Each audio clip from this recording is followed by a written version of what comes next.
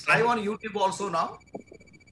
And Ajubola, I think you seem to have. Rajesh is here.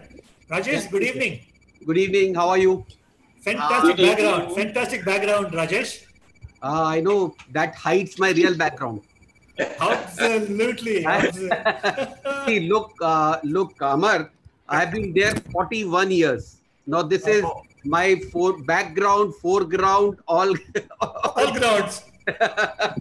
Wonderful. Good evening, Rajesh Malhotra. Good evening. How are you? How are you? Nice to have you on board. Good.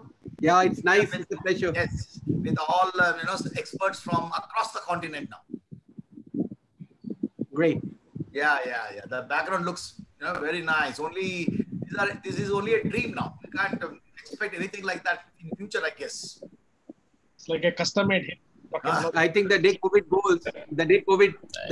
goes, we'll light up tapes like this.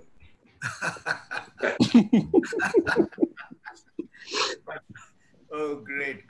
That's going to be fun. If COVID is going to go, that's a big $1 million question, Rajesh. I think we need to live around COVID, and then I don't know. Let's hope. Let's listen to what you guys have to say. About Operation Warp Speed from Trump yesterday night. Vaccines by the end of the year, December. That is too late, Srikanth. We are going to come much before that. You're going to get some good news from us today. Okay, fantastic. Good evening, Saket. Good evening. So how is Indore? Are you indoor in Indore? Things are not good. Good evening, Rajesh Malhotra sir, John sir, and good evening, Saket. आपको देख के खुश हो गया दिल. How are you? Saket is indoor in Indore. Not exactly indoor, sir. I am outdoor as well, but the things are getting improved day by day, I believe. Okay. Now, Indore and Ahmedabad, I think a deadly strain of coronavirus. Sir, Ahmedabad, the things are more rampant than Indore. Indore is slightly better off. There are pockets where the things are bad, but otherwise the place where you and Amarnath sir and Rajesh Malhotra sir have visited, they are clean. The east of Indore is the cleaner side. Okay. John sir. Ahmedabad had slipped to number 3. It was on number 2. now this catch-22 will keep on going across the world. Somebody slipping. No, I'm surprised because Indore is the cleanest city of India. And how could it get affected so much? I want to ask Saket. No, Indore was very bad in the beginning. Sir, it was not the beginning, sir. The initial part because of the changeover of the government, 1. And 2, there was a paucity in training the passengers who were coming from the international and the domestic area, because Indore is the place where the maximum flights were there before the flights were stopped. Okay.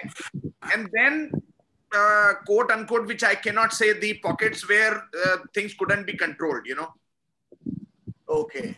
During that switchover of the government time. But now the situation is better? Sir, improved by 70%. Oh, great. That's good news for us. I believe that in a week or 2, it should be very much under control. Fantastic. Great. John, we are at 16:35 now, and yes, we are 108 people already. And I think it's time to move. So Talkani is in the meeting. So welcome. Welcome, Talkani. Imtiaz, welcome. Thank you. Thank you, Imbi. Thanks. Oh, nice to see you. Hello, Amar. Amarnath, how are you? Fantastic, Imtiaz. It's been nice to see you. You're in hiding. 108. You are 108. I've been hiding. Okay sir को join करा राजेश बोलो हाँ नहीं दिख रहा है Hi Amarnath. Amar, this 108 you are मैं बोलूँ इसको बोलने के लिए इंट्रोड्यूस कराऊँ अच्छा Do you want me to? जैसे ही वो आ जाते हैं आप मेरे को फोन करके बोलो क्या आ गया तो मैं शुरू करा दूँ ठीक है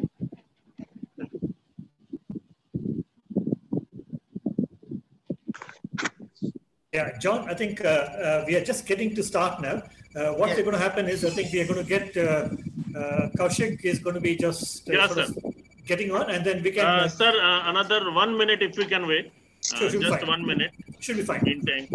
Yeah. Okay. Great. I expected that if we can cross 150. No. We will cross more than 1,000. Don't worry. It's being live streamed on YouTube. Live stream is also happening. Live stream is also happening. Cam is already on. On the last time, Kaushik, it was 1,200. Okay. I've sent you the screenshot. I've sent you. I am so happy to see Dr. Saket Jati sir, because yesterday I got information that he's not there. So happy to see you, sir. I'm so happy to see Dr. Smith from UK and Rajesh Malhotra sir from Delhi. You're happy to see everyone. Don't forget me and Amar now. Pray for Ahmedabad, sir. Kaushik, what's the back, Kaushik?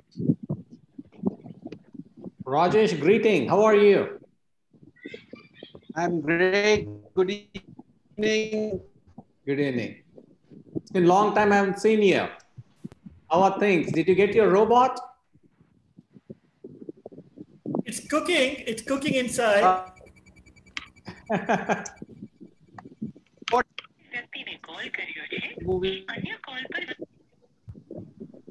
Kaushik, Amit is going to give the introduction part now. Shall we start? Sir, OP sir is coming today. Oh, we are getting OP. Yeah, OP sir is coming today.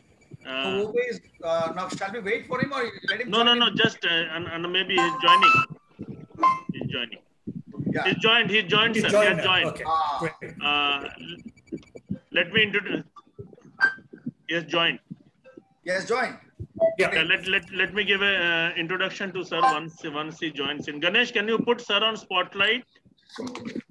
Vivek, your laptop is on. My laptop is on. Can you put OP sir on spotlight? Yeah. Can we all mute ourselves, please? Hi, Manoj. Welcome to you. Can you? Yeah. Bedford.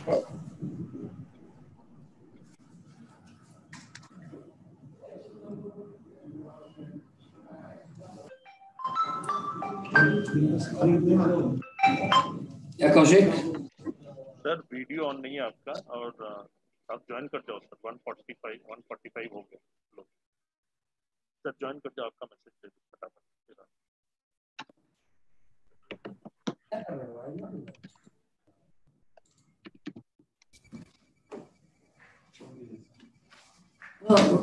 सबसे पहले question है या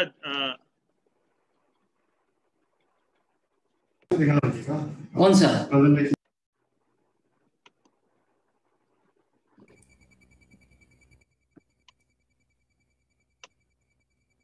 muted by host. Minus करो ना हम तो आप उस पे क्लिक कर दो चलो yeah that's great OP, good evening. Amarnath sir Hi, and good evening. John sir Hello, OP, good evening. sir, this is आप from the corporate of Kerala. आप आए बाहर आई. Thank you.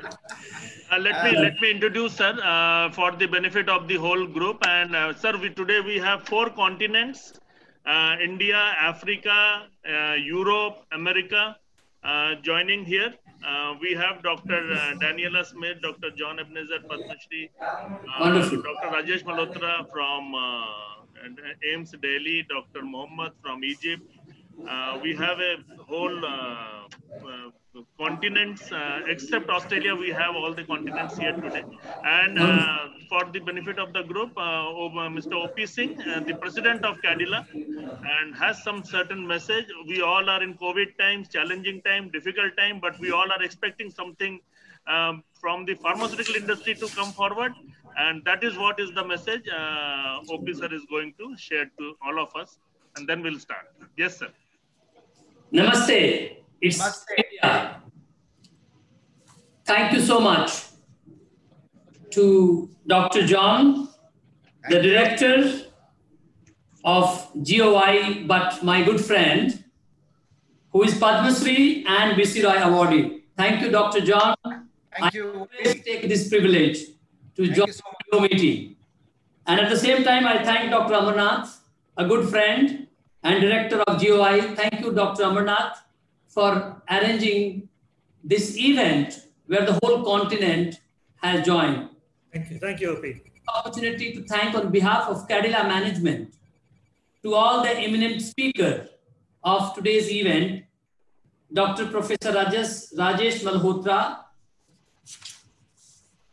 Dr. Everett Smith, Dr. Anand Nanu, Dr. Ajibola B. Oladiran, Dr. Vivek Naginhal, Professor Muhammad Majid, Dr. Anthony Jansen, and Dr. Andrew J. Hall. Thank you so much for accepting this invitation by our good friend, Dr. John and Dr. Amarnath. I am president of Cadila Pharmaceutical India, one of the largest corporate, and we are here to serve this ailing humanity from this COVID pandemic. I'm happy to inform you all here that one of our drug is under trial, and we are expected the result in next 2 months' time. And the drug, which is called immunomodulator, which is here, Cefsivac.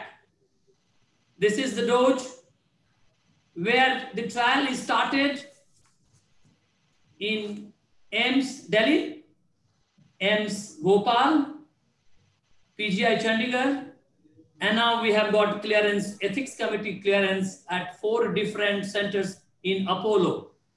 It has got amazing success story where it has to be given 0.3 ml per day, 0.1 ml intradermal at 3 different sites for 3 consecutive days, which not only going to give result in COVID, but this is a drug already approved by BCGI for the treatment of sepsis.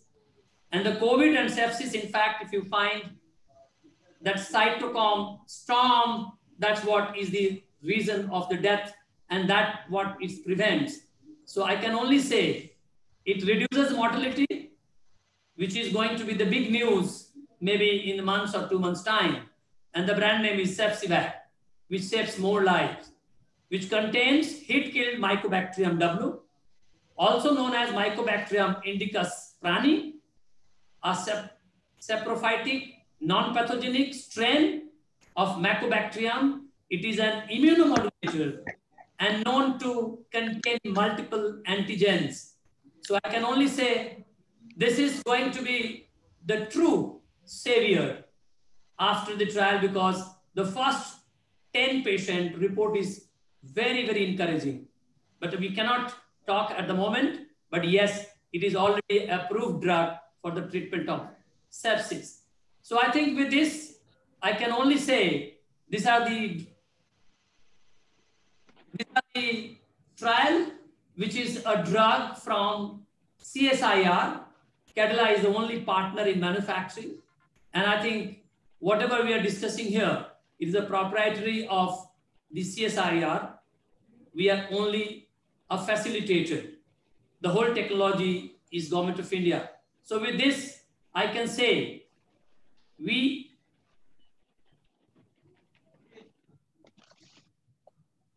this is going to be the big hope for the whole world. And that way we can really serve to this humanity and this ailing fraternity from such a dreaded infection. With this, I must thank for a wonderful event for which we all are here to talk about geriatric orthopedic, in the orthomedics group, and the experts from across the continent is going to share the experience. Thank you so much, Dr. John, and thank you, Dr. Amarnath. Thank you so much. Thank you, OP. And also, we have a good news from Bangalore as well. Yes. So we are going to be having a good performance, and then it's a good ray of hope. And I see Amit in the background. I also wish Amit. Yes. Sir, it's a major 4-continent CME today. Absolutely, Amit. Absolutely. Thank you. Thank you. We will get on. Sir, OP, you said something. We got a chat box from Dr. Shrikant that there is a good news of trial from Bangalore as well. I was about to tell about the entire story about Karnataka government. There was a meeting with the chief minister, and the whole medical fraternity, and this was found to be one of the most effective drug for the treatment of COVID at the moment, and they are trying it out. Yes. Thank you. Thank you. Thank you. Thank you. Thank you, Thank you, Dr. John. Thank you so much. Thank Please you, carry Amit. on. Thank you, Amit. See you all then. Right, Kaushik. Yeah, sir. Amarnath sir, you can start the proceedings, sir. Yeah. Wonderful. Thank you. Thank you, all the faculty. We have been awaiting for this. Unprecedented times, unprecedented, I think, events, and everything is going to be in favor of us. Corona is definitely going to be defeated, come what may, and whoever has brought it, God bless them. But yes, we are going to be the winners. And today, without taking much time, let me get on to get our chairperson, Dr. John. And Dr. John, are you going to be introducing the faculty, or what is the plan? Yeah, the speakers are all stalwarts, and there is no Fantastic. need to introduce anyone, because they're all luminaries by their own standards. Only I can express my gratitude that they have accepted the invitation, and they have come here, and we are going to become wiser by listening to all of them. A lot of good news is happening, and hopefully the virus will be behind us soon. So I think, Amar, you please start the proceedings. Yeah. Let us Okay. Thanks, Sion. Thank you. Before I get that, there are two speakers who have been not in the circuit. We have got them for the first time. That is Dr. Anand Nanu, who is a former British Orthopedic Association president, and he is one of our new faculties. And the second one to join, and he's going to give us a lot of information. And then Andrew Hall, he's actually the deputy chair for Fracture Audit Group in Scotland, Government of Scotland. And we are going to be linking him an exclusive program in the next few days to come. Without wasting much time, and I'm going to get Dr. Rajesh Malhotra first. Faculty, please, if you're going to have any presentation to make, you could go ahead and share the screen, and we will have the Q&As as we go on. And a lot of questions have been lined up, and on the chat box as well, we're going to get a lot of interactions coming in across the globe. Thank you. Rajesh, if you're ready, can you start to share the screen, please? Sure, Amar. I'm ready. And Rajesh, your network is very low. Can you switch off the video if that's possible? Your network is very low. We are not able to hear you. Thank you, Parimala. Thank you. Thank you. You want? Switch off the video. Your screen will be on, basically. Don't worry. I'll guide you. Hello, sir. Hello? Hello? Yeah, Rajesh, your screen is coming on now. Yeah, can you see me? Can you hear me? We can hear you. We can hear you, definitely. So is it okay? Is it better? Then I can start. I've shut down the video. Your voice is much better. Otherwise, it was crackling and we couldn't hear you at all. Well, I actually don't want you to see me getting nervous during the talk. So, so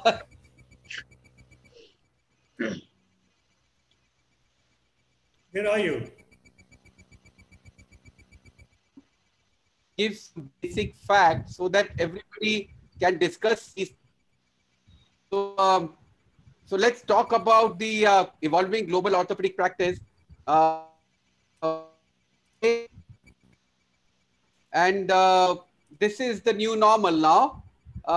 We have to live when we will see each other just like that. And, you know, I mean, maybe for a long time to come. And this is a new sport, which is really like fencing. And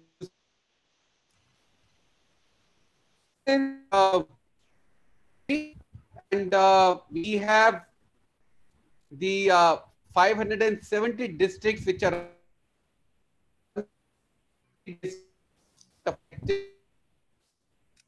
as of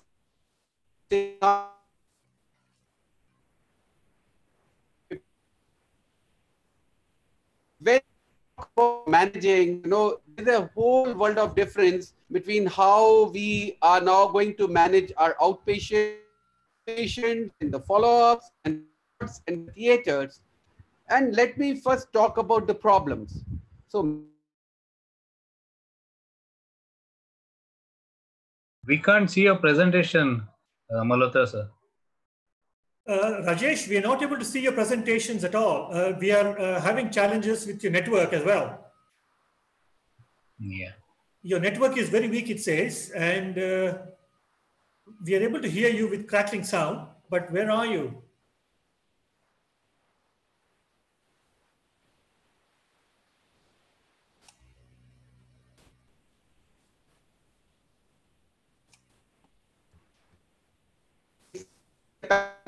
operating patients for emergency department.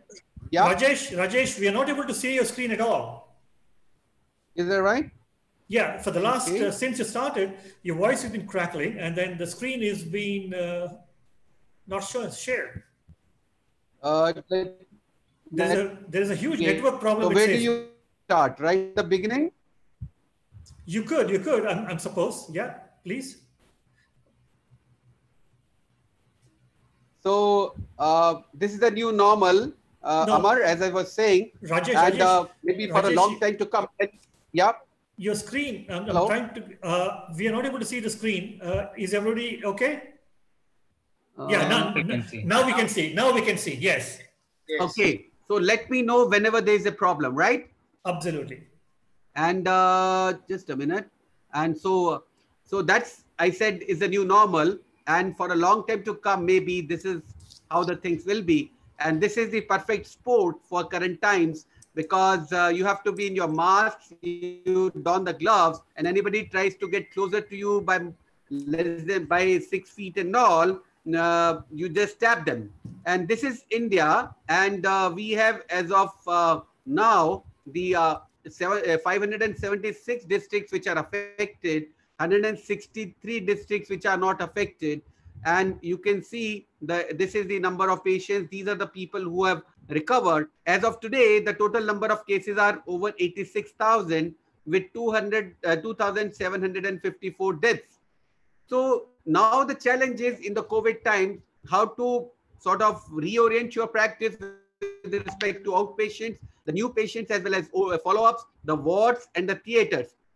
And let me outline some of the problems which some of your countries may face, but for the benefit of Indian viewers, I can tell the main problems we have is the problems of manpower, because we have people who are still working when they are above 60. We have the all kind of healthcare workers who have comorbidities. Then we have some health workers who undergo quarantine. We have to delegate some of the manpower towards the COVID task force. Delivering capacity, especially we have pre-op, if we start the routine surgeries, the pre-operative patients, emergency department patients, all the COVID suspects, and then of course the social distancing will lead to space crunch where all our outpatients were already very badly overcrowded. Our operating procedures are aerosol generating, they are resource consuming.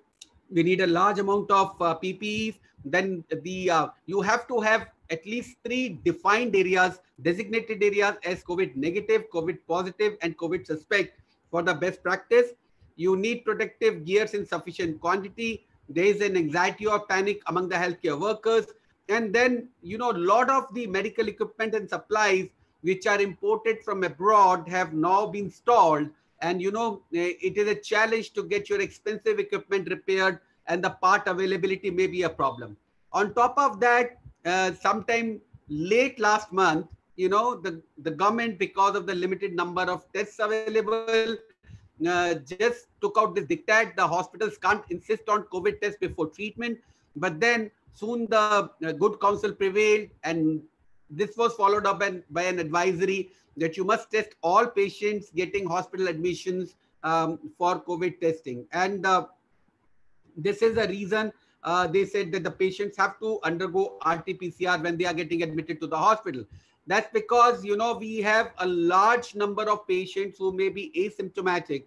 And these guidelines make sure that, in outpatient, you must observe all the precautions which you are observing in the inpatient. And even in outpatient, all the suspected cases must undergo testing. And because about 69% of the patients in India who are affected may have no symptoms or very mild symptoms, they are likely to report to work, or they are likely to come to the hospital for consultation for other diseases and can potentially infect the healthcare workers. This is a paper we published just 3 days back, and we talked about the management of orthopedic residents during the COVID-19 pandemic. And what you see on your right side is actually we have converted the entire resident pool into 4 groups. The 4 teams are A, B, C, and D, each of 25%.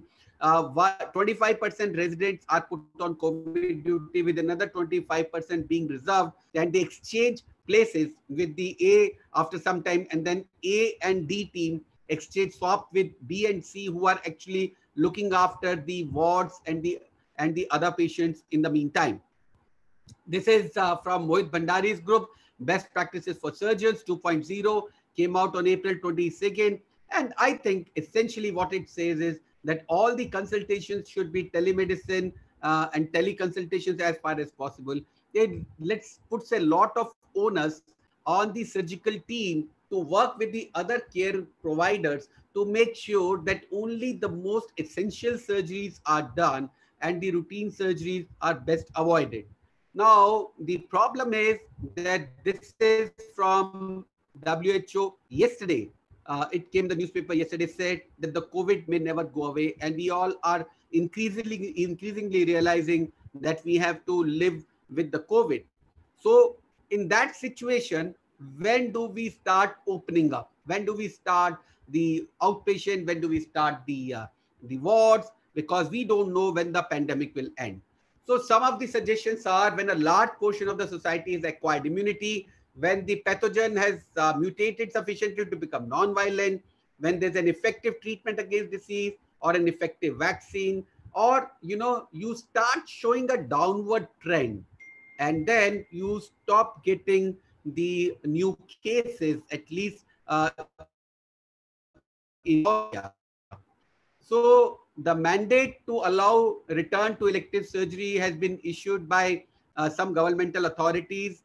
But then because it is believed that the other diseases are likely to kill many more people than the corona. For example, in India, the tuberculosis, the road traffic accident, they kill more people than corona. But then the prerequisite is that you have to get into an area separate from the COVID-19, because you do not want to become an infection amplifier as a hospital. You should have adequate supply of PPEs and testing kits. You must have social distancing, and you must be adequately prepared for a second potential wave. So ideal situation, like I said, a sustained reduction in rate of new cases, appropriate decontamination of the hospital and necessary equipment, and trained and educated staff available. Ideally, all the people who are working in these times regularly must be tested for SARS-CoV-2, and or they should have tested positive on antibody, and because that would mean that they have already been exposed and are immunized, and would make them somewhat safe to work for themselves and for the patients. And then, of course, it says 2 pathways, but we have realized that we have 3 pathways, but 2 of them are in one area. So what we need is, we need a separate surgical block for 2 categories of patients. And like I said, the main aims right now is looking after the non-COVID patients and the suspects. They are tested. If they are tested negative, they continue to get treatment in the main hospital. So a portion or a section of the main hospital is converted into COVID suspect. We have another building, but we are not using that for COVID suspect because it would entail using a lot of manpower. But then, if required, we will go there if we have a huge number of suspects. But as of now, this is the place for COVID negative. And once anybody is COVID positive, comes to this hospital, which I've been heading for last 3 years, trauma center. We have trauma services, like I said in my last talk. And this 260 bedded hospital, trauma hospital, has got oxygen and manifold on every bed, and has got about 70 ICU bed with capability to convert another 70 into ICU beds, because we have ventilators, but then we need the expert manpower for that. Now, who should go for elective surgery? A patient ideally for elective surgery is one who has had COVID and has recovered, including the 14 days of quarantine and absence of other symptoms, because that would ensure that he doesn't catch the infection in the hospital. Now, elective surgery for elderly must be deferred if they are more than 75, if they are morbidly obese, diabetic, uncontrolled hypertension, chronic pulmonary disease, obstructive sleep apnea, chronic heart disease, or immunocompromised state. And we should offer surgical procedures to patients with comorbidities only for emergent or urgent conditions such as severely painful or loose implant, infection, impending fracture, soft tissue compromise, and similar condition to name a few. Now, risk stratification is important. Dedicated theater is a must. Separate facility is a must. Intensive testing is required. And then this is the catch. You should not ideally be doing too many surgeries or perhaps no surgeries where the patient will require ICU in the post-operative period, simply because you might need the ICU facility for your COVID positive patients. So even if we start, I think we'll have to restrict ourselves to those cases which are not likely to go to ICU or likely to need blood. Now, this is a flow chart which shows if a patient in an outpatient clinic is recognized to have indication for elective surgery, you must look at the risk factors. Now, if there are risk factors which are the comorbidities are substantial, you should try to defer surgery. You should also try to defer surgery if the complaints of patients do not outweigh the risk of surgery. So those patients where the complaints outweigh the risk and the patient has no comorbidities, possibly those are the kind of patients which can be taken up. It's absolutely necessary to educate the patient preoperatively. You should tell them that they should have limited number of attendants. Social distancing has to be observed. The expected preoperative and postoperative course must be discussed. The hospital patients, all patients coming to hospital must wear a mask and observe hand hygiene. No eating in restricted area. Patients should avoid the use of common spaces or services, and bedside check-in is encouraged rather than asking the patient to go to different windows for the admission process. Before admission, information on TOCC is a must. That means travel, occupation, contact, and cluster. Ideally, patient should have had an RT-PCR test within 3 to 7 days of prior to the elective surgery. And then the family members of pediatric patients especially must be screened for virus before the pediatric surgery. A single room is always preferable, but if it's a common room, there should be adequate distance, and commonly touched surfaces must be wiped down and cleaned at least twice a day with sodium hypochlorite or 70% alcohol. A screening ward for house patients, like I said, especially those who may not have been tested preoperatively. And then there are suggestions that you can use HEPA filters in relatively crowded room or area.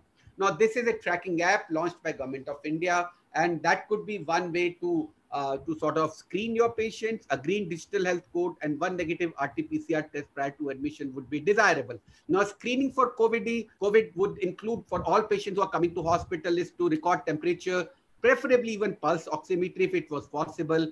Look for the series of questions to stratify into various risk groups. And again, like I said, the TOCC information, is the patient coming from high prevalence of COVID-19? Does he have occupation with high risk of COVID-19, like a healthcare worker, or contacts of infected patient, or close proximity to positive patient? And this is just what you all know, the frequency of different symptoms in COVID.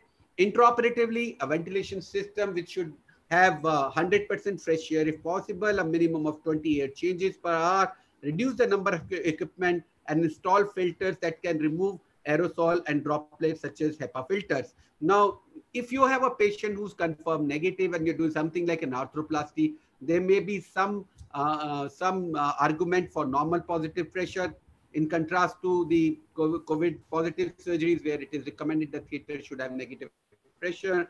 And you must use modalities to decrease efflux of contaminated air into hallways, such as in-room air filters and negative pressure antechambers. Minimize the number of people in the operating rooms, especially during intubation, and more than intubation, at extubation when the aerosol generation is maximum. The most preferred anesthesia is local anesthesia. The most preferred surgery is the short stay or the daycare surgery. Avoid laminar airflow. And like I said, the air conditioning is very important. The HEPA filter systems are extremely important to remove the viral particles.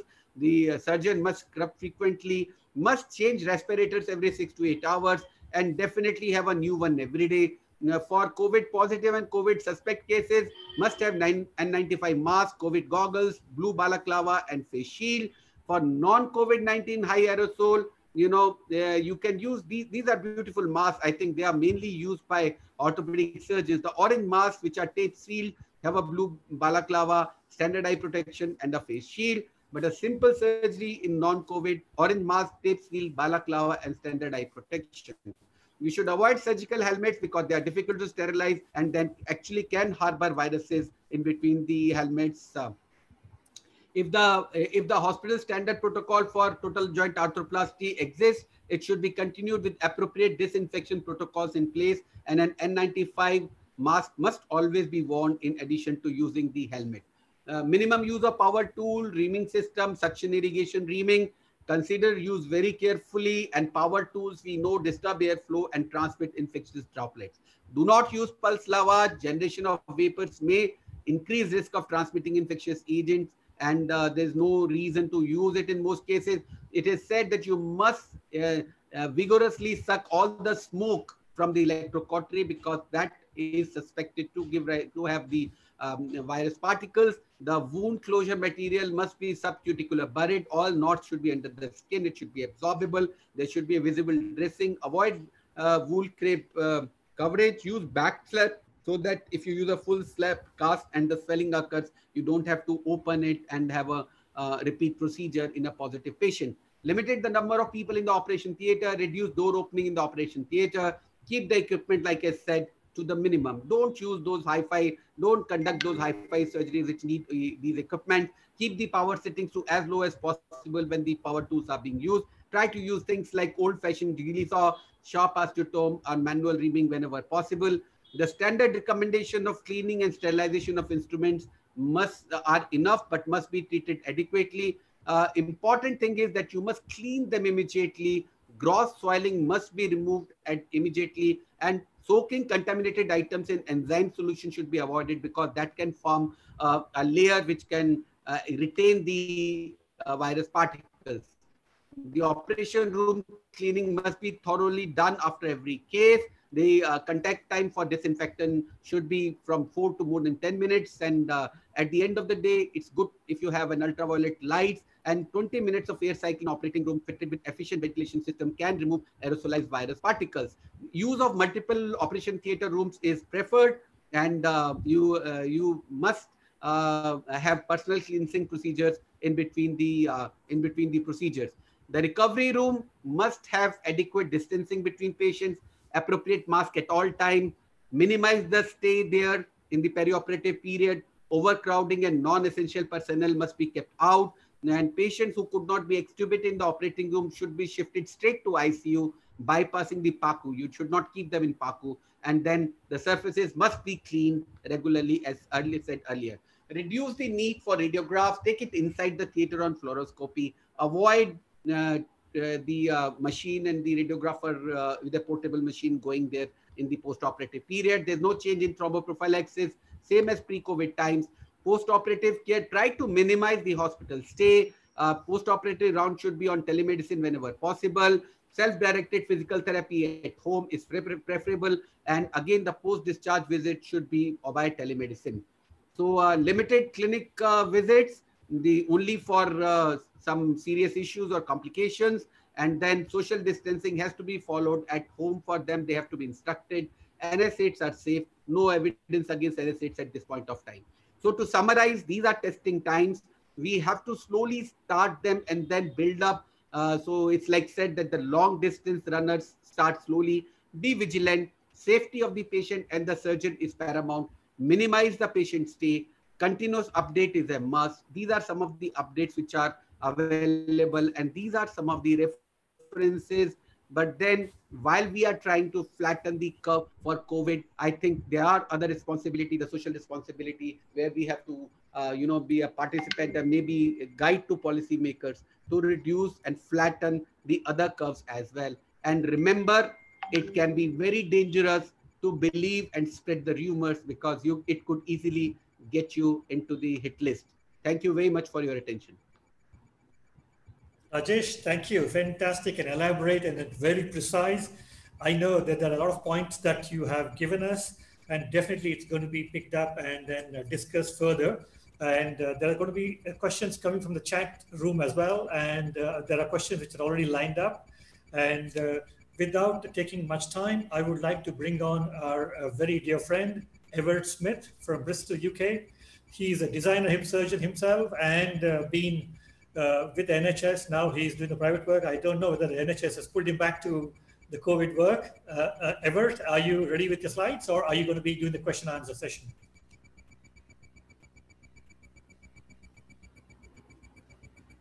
Everett, are you there? Yeah, I don't have a presentation for you today. Okay, fantastic. Then we'll move on, and then we will get on to the next. Anand, are you having any presentations? You can unmute yourself, Anand, and then let us know if you have any presentations. Looks like you're sitting in a garden, so I don't think you have one, probably. No, there no presentation. I'm back inside the house now. Hey, great, wonderful, wonderful. Now, Ajibola, do you have any presentations to share and share? No, I don't. I'll be taking the question and answer session. Fantastic, great. Vivek has told me and messaged me that he's going to be taking question and answers, and let us see. We definitely are going to be looking for Andrews. Before that, Anthony, do you have anything to present?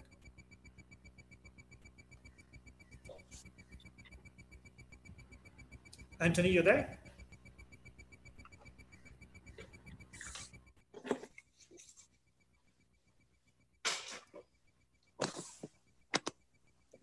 Anthony? Yeah. You're having any presentations to make, or are you going to be? I have a couple of slides I could show. Fantastic. Get on then. We will get on. So for people who are not familiar with Anthony, Anthony Johansson is the co-author of the NICE guidelines from the UK, the Blue Book. We all follow and we all take it forward. And he is from Cardiff University Hospital from Wales, Cardiff. Anthony, you're on. Okay. I talked a couple of weeks ago about the national register that we have in the UK, which collects data on every patient who presents with hip fracture. And I talked a lot about what that's done for the way in which we provide hip fracture in the UK, but sort of started to suggest how it might be able to use routine data collection as a way of understanding COVID, because COVID is going to be the biggest change that hip fracture care ever sees. So for every patient who presents with a hip fracture in England, Wales, and Northern Ireland, we ask information about case mix, about the care that people get, and then we examine the outcome. And just 2 weeks ago, we started collecting information about people's coronavirus status, looking at whether they were positive when they came into hospital, whether they became positive after being in hospital, or whether they managed to pass through hospital without being positive at any time. And we're, over the course of 2 weeks since we spoke, we've had 3,000 patients. So we've got 3,000 patients data already. And that allows us to have a look at some simple things like that. So these data are not up to date and they're not completely accurate, but they give you a sense of what we can start to see for our patients. So you can see that the vast majority of people don't have coronavirus. They may be at risk, but they don't get it during their time in hospital. And their care in hospital is influenced by the effect coronavirus has had on the hospital and on the way that services have been affected, as we've just heard in that last lovely lecture. But they're not themselves infected. And you can imagine that has huge implications for the future. We can look at how individual hospitals treat people as well. And while pretty much 98% of people in the UK normally would have surgery for hip fracture, and non-operative management is confined to people with impacted intracapsular fracture, or people who die before they can get to theatre. Over the time since coronavirus has happened, the blue area are the hospitals where a substantial proportion of patients are having non-operative management. And that's, I think, a reflection of the stress that there's been on on hospital services. So these are people who in general don't have coronavirus, but are getting non-operative management because the hospital hasn't coped with the stresses that we've just heard a lecture about. We have very simple guidelines, much less comprehensive than the guidelines that you've circulated in the UK, talking about some of the technical issues and arguing for aggressive active care. But we have a lot of information that we need to collect, and the National Hip Fracture Database can collect some of that. We can look at some aspects of care, but our approach is very much around what happens in different hospitals and comparing how hospitals work and looking for the detail of what might happen to individual patients and what other information that we might need to know about individual patients, their blood tests, their swab results, and how they present and how they become unwell is something that needs work beyond what the register can do. And that's something that Andrew Hall is trying to do in the impact study about which he's going to talk. Thank you.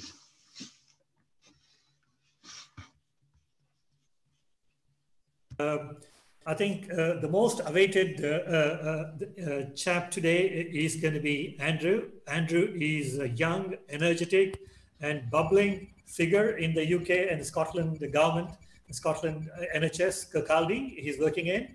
And we are going to be bringing him back. He's the star of the event today as well, others as well. I'm not discouraging or, don't worry about that. So Andrew, if you have the slides to share, are you ready with that? Absolutely, yes. Well, thank you very much for the really kind introduction and also for that fantastic prelude by Dr. Johansson there, whose work we've looked up to for so long in Scotland. I will share my screen now. Hopefully you can see my screen here. We can, and we can go on to slideshow. We will be able to. Okay, so what I'd like to bring your attention to today is the Impact Collaborative Research, which we've set up. It's a collaborative research project which is supported by the Scottish Government, the Scottish Hip Fracture Audit, and SORTIT, the Scottish Orthopedic Research Trust into Trauma. We are a set of researchers predominantly from the Royal Infirmary in Edinburgh, and we have set up an emergency research response to the COVID-19 pandemic. There's multiple aspects to Impact. At the core of Impact is our masthead of hip fracture audit, followed by a services survey and also a virtual summit, which we'll be hosting most likely at the beginning of June. As you can see here, we've reached many corners of the world already, over 5 continents. This is actually out of date by about 48 hours. We've already added multiple further countries. Mexico just have emailed back in the process of this meeting, would you believe? So I hope to be able to add plenty more international collaborators through the course of this session and beyond. So please do get in touch with us if you find anything here interesting today. So as I said, with Impact, what we are doing is setting up an Impact hip fracture audit, an Impact services survey, and our Impact virtual summit. Andrew, I'm going to stop you here. Are you doing the PowerPoint presentation? Because you're still stuck on the screen there. You can do. One moment. You can start the slideshow.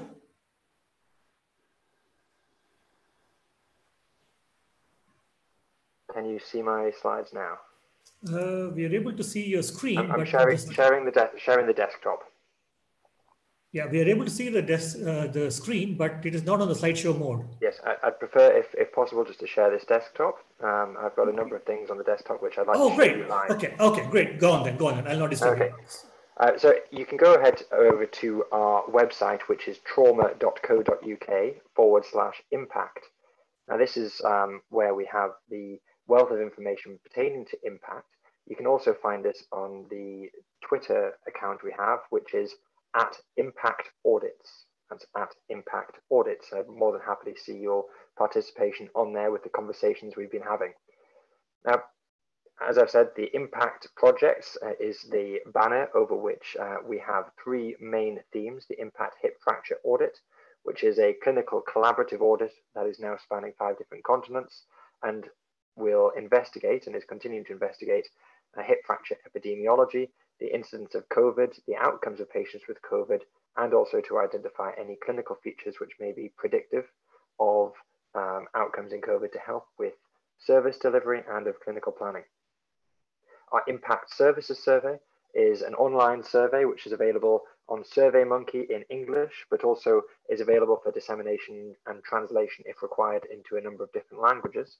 And this assesses the impact of COVID-19 on all aspects of trauma and orthopedics, looking at general orthopedics with elective services and assessing the disruption there, as well as strategies which might mitigate against disruption and a planned recovery period and the concerns that many of us may have.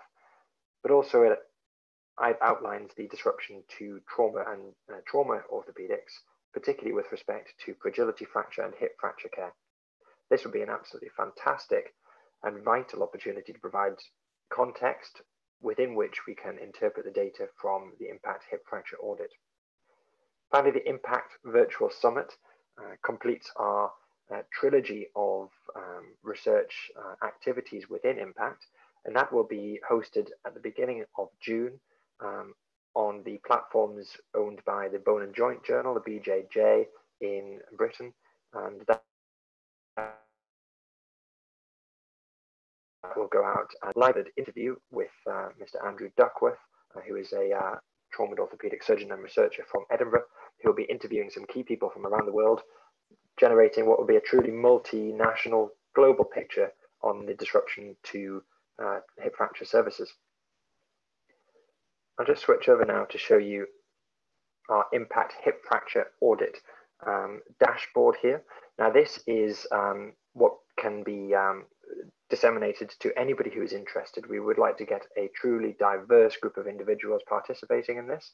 We have a data collection tool, which is now active in dozens of hospitals around the world and over 5 continents, which is a clinical audit of patient information, comorbidities, bloods which may be predictive of outcomes, surgical details, and of discharge and mortality details. And to date, we are collecting hundreds and now into the thousands of patient data lines, which will give us a wonderful picture of the impact of COVID-19 on hip fracture.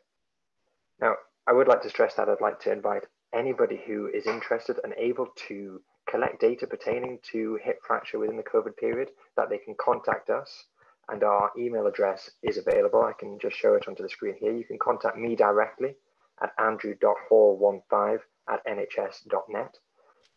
All data is anonymized. There is no need to transfer patient identifiable information. Your units will not be identifiable directly from the publicly available data, and all data can be submitted to a secure mailbox within the Scottish Government, who are hosting a secure data point for us to collect any sensitive information whatsoever. Now, this is a collaborative research project. We are incredibly grateful for the generosity and the collegiate spirit that we've received from around the world with people participating, but we would like to stress that anybody who contributes to the impact project will be acknowledged within the co-authorship as well. I'd like to show you some of our initial results. Now, what I would like to show you here is fairly sensitive, because we will be publishing this very soon in most likely the Bone and Joint Journal, but it's just a teaser of what's available. We've developed some brand new data sets from the first 6 collaborating units, which are 6 units within Scotland. What we have found in a study of a high quality study of 300 patients is that 30-day mortality is 3- or 4-fold increased in patients who are positive with COVID. As you can see here, this grey line is the Kaplan-Meier curve of survival for 30 days for patients who are not affected by COVID infection in the context of hip fracture. And the black line refers to patients who have COVID and hip fracture and are admitted to one of our units. And as you can see, the mortality. Andrew, your graph's not moving. Your tabletop's not moving. Okay, you can see the graph, can you? No. It's there, but it's not the graph. It's just the table we are able to see. Oh dear. 1 second, let me try. Is that moving on your screen? It is moving on my screen, so I'll just have to describe it for the people who can't see it, I'm afraid, unless anybody has any suggestions. What I'm currently looking at is a Kaplan-Meier curve. Can you see that? To stop screen sharing and start again? Andrew, because of network. Yeah, correct, Anthony. What you can do is you can also stop your video, so the network gets better probably. The bandwidth gets better for you. Brilliant. Yeah, no, brilliant. Yeah, we got that. There we go. Fantastic. Yeah. So what we have here is the Kaplan-Meier curve for 30-day survival, and we've divided 2 groups of patients. The grey group here are hip fracture patients who are admitted to hospital and do not have COVID-19 infection throughout their stay. Their mortality at 30 days is equivalent to what we would usually see, which is 8.3%, as you can see here. 91.7% of these people are alive at 30 days. Now, if you look at the second line here, this is hip fracture patients who are admitted and at some point in their admission suffer or demonstrate the features of COVID infection. Now, the survival drops down to 66.7% at 30 days, which is a 4-fold increase in the mortality at 30 days, which is associated with COVID-19 infection. Has demonstrated that age-adjusted mortality is a 3-fold increase. And what we went on to investigate was represented in this Kaplan-Meier curve here, which hopefully you can see, is a 30-day survival curve for 3 groups of patients. Still in grey is the group of patients who do not have COVID infection during hip fracture. The black line here is patients who were admitted with hip fracture and on admission demonstrated signs of COVID infection. And the third line, the dashed line, is patients who were admitted with COVID with hip fracture, did not demonstrate on admission any signs of COVID infection, but later went on to develop COVID. And the inference here is actually that these patients may well have contracted COVID infection during their hospital stay. It is actually pertaining to the majority of COVID patients, which is quite concerning for the perspective of infection control within hospitals. But going back to this curve, what it does demonstrate is a significant increase in mortality for patients who are admitted with hip fracture and COVID on admission, and their survival is right down at 50% at 30 days. And the dashed line, what it does show is a lag whereby once the patient does demonstrate clinical signs of COVID infection, their deterioration and their survival for this group of patients is following a similar curve to the patients who are admitted with COVID as well. Now, that is particularly concerning given that we need to control the inpatient spread of patient to patient and staff to patient infection. The final graph I'd like to show you is a ROC curve.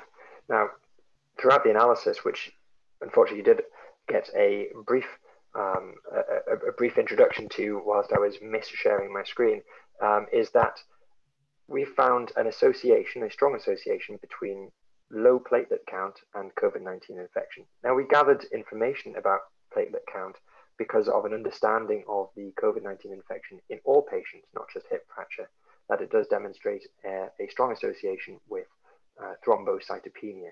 Indeed, the picture appears to be a consumptive thrombocytopenia in a prothrombotic group of patients. So further analysis demonstrated that low platelet count was an independent predictor, independent of age and sex for COVID-19 infection. And at a point of threshold level of 217, the platelet count demonstrates a sensitivity and specificity of near 70% for COVID-19 infection. Now, this was for all comers, not just people who were positive with COVID infection at admission, but also those who went on to develop COVID infection and may well be found to be a useful predictor of potential patient outcomes. So I'd like to stress there that mortality during COVID-19 infection during hip fracture is significantly increased. Now, that's a 4-fold increase for all patients and a 3 times increase on the age-adjusted model. However, it is important to recognize that 3/4 of hip fracture patients with COVID are still alive at 30 days. Now that's important because we've had some slightly rogue centers who have suggested it may well be possible to manage hip fracture non-operatively in a more frequent manner if these patients have COVID infection, because the early suggestions were that COVID-19 infection would likely be unsurvivable in hip fracture patients. Clearly that is not the case.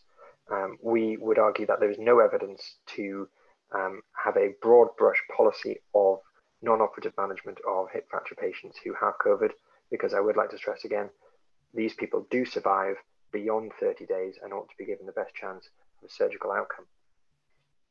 So just to summarize, we have a fantastic opportunity with a global network of now, I think, 30 countries over 5 continents. We would like to invite people to participate in our hip fracture audit. We would implore people to contribute to the online virtual the services survey, but also to take a look at trauma.co.uk/impact, because we will be having an impact online content to which we would be incredibly grateful for people to provide blog report style feedback, which we do hope to serialize and to publish in journals as well. So I'd like to take any questions. Great. Thanks, Andrew. It's been really, really interesting, and we look forward to participate in the trial. And as you rightly said, it's been started in March, and then I at this juncture, I would like to get Anthony. Anthony, thank you for getting Andrew here for us. So it's going to be great help for us, and then between the two continents, we will definitely share all our documents and take it forward for the data, which is extremely important because we learn from each other, and then that's why we move forward. Now, there are questions for the panelists. All the panelists are ready, and you guys can unmute and probably take the questions.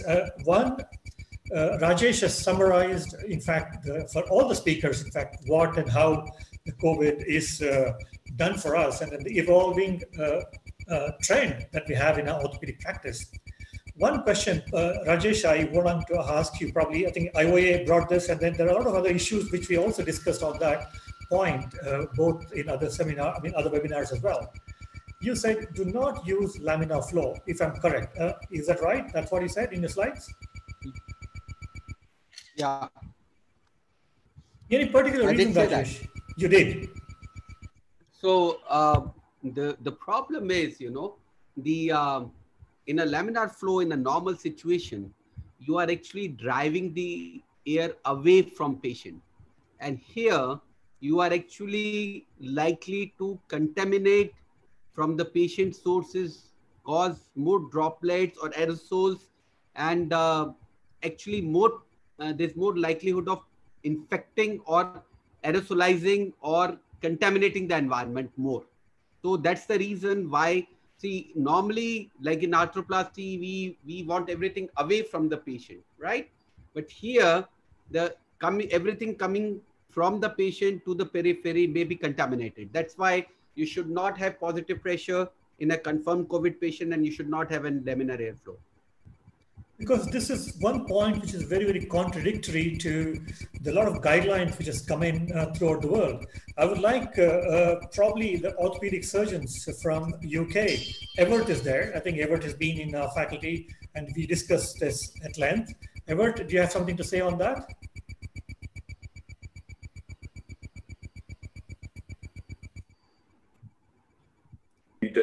We still have laminar flow in Bristol, but we have vertical laminar flow. But what Rajesh is saying in terms of principles, you certainly don't want the flow of air coming from the patient out into the theatre complex. But we've been quite careful in maintaining vertical laminar flow, and we've kept on with laminar flow throughout this time in our acute patients, our trauma patients. So we haven't got rid of laminar flow entirely. This is positive pressure laminar flow, yeah. And it is entirely, and most of the and it's vertical, That's the point. It's vertical laminar flow. Great. Anand, do you want to comment something on that? Well, our guidelines are fairly straightforward. We don't use negative pressure. There are two things. One is the theater itself is positively pressurized. And then you have the vertical laminar flow, which is the second factor. And our guidelines are fairly clear that we don't change this. We don't switch off. Initially, in the first 2 or 3 days, there was some conflicting information about switching off the laminar flow, but leaving the positive pressure on, leaving the positive, switching the positive pressure off and just using laminar flow. So it goes into the concept of where does the bug live? Unless you have an aerosol generating procedure, which is intubation and extubation, in which case you use your FFP3 personal protection and all the other things that Rajesh has very eloquently stated, the risks diminish as you move further away from the center of the infective focus, which is the patient. And for us, it is right across the country, we do not switch off either the laminar flow or the positive pressure within the theater rooms. And that's right across the United Kingdom. So clearly we're all learning as we go along. And it may be that Rajesh will be proved right. But for us, the guidance is that this is what we should do and we all do it. I think I agree with you. I mean, yeah, definitely the guidelines are going to be the mainstay for all of us. And then let's see what Ajibola from Nigeria have to say on that. Ajibola, are you there? Ajibola from Ibadan University in Nigeria.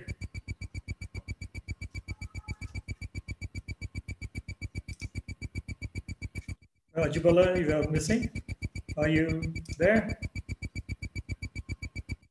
Ganesh, is it muted or what is the problem there?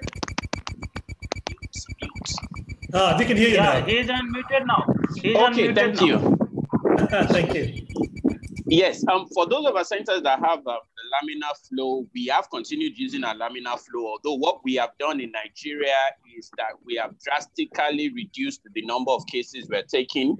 We take only the emergencies. We're no longer taking routine cases. We take only emergencies. We don't have the luxury of screening patients before surgery yet.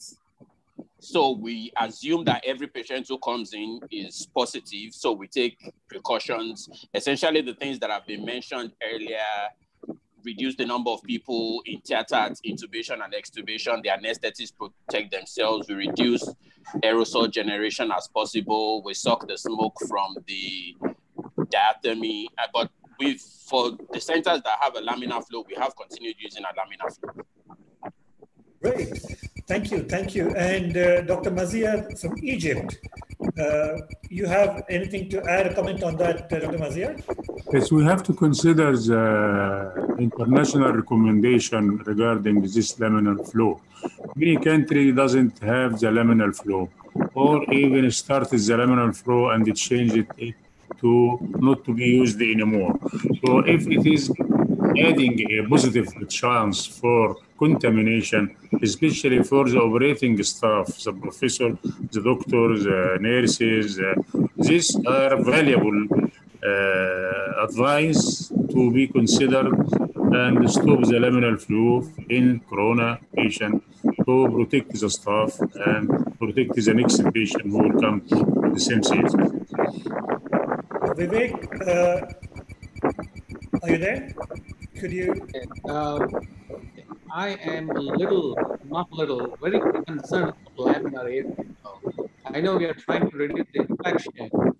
The infection we all read about, all these days, other patients, starts to look like nothing in front of the monstrous bug we are facing now. So I don't think this is a time to hypothesize. I would lean more towards being on a safer side. And for people who are using laminar flow and insist to use laminar flow, I think we should modify the patient situation because most of the aerosol is coming from the head end.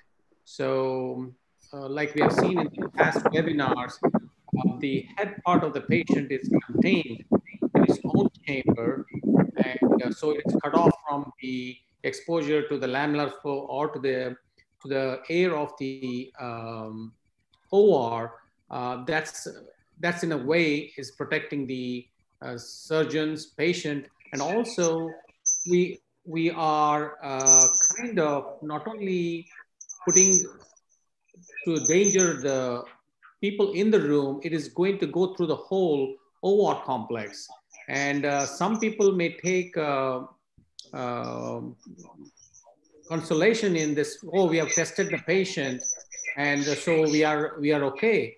There are studies coming out which says being a COVID negative for a patient can be false positive or false negative, as we all know.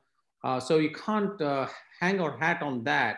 So somebody should take up this study if people are insisting on laminar flow. And then if there's another thing we can find a solution in this is the air which circulates has to go through a modified HEPA filter, so make it whole safe. These are all kind of defensive things you can apply, but and we know there's not much of a difference between regular OR and a laminar airflow. So question to all those people who are using laminar airflow, why are you guys insisting so much and putting yourself and the people in the whole OR complex into danger? Right. That's my question. Who wants to answer that? Any faculty? I mean, I think we don't know the answer. It's as simple as that. I mean, that's why we don't use it. No, that's not an answer. If you want to decide something, you should actually arrange a scientific evaluation, and it might be risking the patients. But there's no suggestion, as we've heard from Andrew, there's no suggestion in the UK in our acute patients in Bristol that we've in fact done any worse because of our laminar flow issues. And everybody's continued along that way. I mean, as a country, we haven't done that well in terms of coronavirus, but we haven't seen any changes in the 6 or 7 weeks because of the way we've used laminar flow. We have to have proof of the pudding before we stop it. I think I agree with you, Ever. Rajesh and Vivek had a point there, and then definitely in that true sense of term, the kind of theater what we have in India, I think Rajesh is working in a 5-star, 7-star hotel, sorry, the hospital, sorry, Rajesh, hospital of the kind of setup, and I said 7-star kind of a hotel facility. You have got a fantastic, one of the premier institute in the country, and that kind of facility is not enjoyed by the rest of the folks when we are doing in our private practice or not in the institutions. In many of the operation theaters, we have the regular air conditioners. And now with a lot of discussions, we've also put in the guidelines that we can have our air ionizers. We've had a session with a couple of sessions, in fact, with the virologist who is, of Pasteur Institute trained. And he very well suggested, if you do not have, or even if you have a laminar flow, the suggestion what he gave us was, when once the virus or the aerosol, infective aerosol is going to be coming onto the flow or spreading onto the air, if it's getting ionized, and then that is going to be literally killing the virus and the activity further to something like about 80 to 90%, he says. And that's the study which has been done. So, I mean, keeping that in mind in a balance, if somebody has a horizontal or one kind of a laminar flow coming from head end, like what Vivek was talking about, most of the laminar flows in India have that right from the vertical one, which is in the series of, in the inner circle of the patient, the OR table itself. And as you move on, as rightly said by Everett, the infection gets much, much lesser. And the proof of pudding, obviously, I think I will accept that. I think we could look at that having a point of research. I have a question on that. So just because, like Everett says, I know if nothing is changing, why change? So we are dealing with a different kind of bug here. How do these institutions come to a conclusion there's no increased chances of infection? You know this, and by now, even if the patient is infected, they're not following these patients every week, every month. If they are positive or negative, they get the treatment and they go home. There's nothing in place to say they have been infected or not infected. Let's see if they're infected, and 80% of the patients, as we know, they don't show symptoms and they're not going to come to the hospital. So how are we jumping to a conclusion that there's no increased incidence of infection if they are not regularly followed and tested every week? Highly impossible to know there is a increased infection rate among the personnel, among everything, because we don't know where they have contracted it. So we cannot blame or unblame a procedure or the way we do things. Agreed. Okay, now, can I just say something there? Yeah, go on. So the flip side of what has just been said by our American colleague is that the absence of evidence doesn't prove to be evidence itself. So I speak to some colleagues who are working in New York, which doesn't have a brilliant record of low infection rates either. And they have converted some of their theaters to negative airflow, and there is no significant difference either way. And the big question here is, if you look at the study by Tim Meek that was published in the Health Services Journal, there are two papers. One was about 3 or 4 weeks ago, looking at who the healthcare workers were who got infected with COVID and what the mortality rates were. The findings are very significant. Not a single anesthetist or intensivist has died of COVID-19 in the United Kingdom. One anesthetic nurse has unfortunately passed away about 4 days ago. And if you compare that to the 19 medics who have died, the answer seems to be the transmission appears to be patient to patient and staff to staff rather than patient to staff and vice versa. Though no doubt that occurs, the data suggests that this tends to be more in the community. And if you look at theaters, you'll find that the behavior of surgical personnel in theater is largely the same as it was before this crisis began. After you finish operating on a case with your lead and all your PPE, you tend to go and make yourself a cup of coffee and you pass each other within 1 or 2 feet of each other. And though the chairs are spaced 6 foot apart, you can see people talking to each other within a foot, and we don't wear any PPE. The people who have been affected most are those who have had face-to-face dealings with patients within 3 feet with no PPE.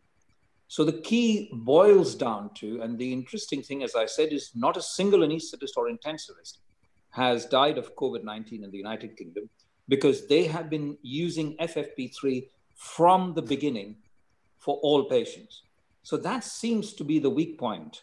And it is the availability and the use of appropriate PPE, not necessarily FFP3 masks for everyone, the use of appropriate PPE in the appropriate situation that has been missing in the beginning of our attempts to deal with this in the UK that has led to such a high incidence. I have a question for Andrew Hall, and one of them is, fantastic presentation, and I think I'm really going to look forward to reading your paper in the BJJ. The question really is, have you looked at COVID mortality in your 3 groups according to ethnicity? That's fascinating. Fascinating question, because we do know in the UK what we could term BAME, Black, Asian, and minority ethnic groups do tend to fare worse. In fairness, in Scotland, our ethnicity is majority white Scottish, and I think that is a really important reason why we need to increase the diversity as much as possible, and the number of and the geographical spread of people who are collecting with our impact study. Actually, can I come back to that? And I think Rajesh and our colleague from Ain Shams in Egypt, and also our colleague from Nigeria would. So the death patterns that we are seeing and the mortality in places like India, Africa, the Middle East are completely different to those affecting the BAME population in the United Kingdom. And the theory really is it a different strain? Is it that the immunity of the BAME community who migrate to the United Kingdom after a certain period of time reverts to a lower level? And that would be fascinating to look at the ethnicity figures in the United Kingdom comparing their mortality with those of similar ethnic groups in other parts of the world. And I think your study has great potential, and I would encourage everyone to participate in it from around the world. Thank you very much. That's a fascinating contribution. Thank you. Thank you. Any comments on this question, panelists? Could I say? Yeah, definitely, Anthony. I'm probably the only physician part of this conversation, but my general rule about surgeons and orthopedic surgeons is that they always know what is right and that they are doing what is right. But when you collect information from all of the orthopedic surgeons in the UK, you find they may all be right, but they're all doing different things. And it's only when you start looking at how practice varies between hospitals and structure how you collect that information that you start to learn from other hospitals in your country. And I've done a lot of work around the world in comparing the national registers from different countries. And what we think is right in the UK is just completely different from what is happening in other countries. And we can't all be right, but we can learn from each other. And the only way to learn from each other is by sharing data.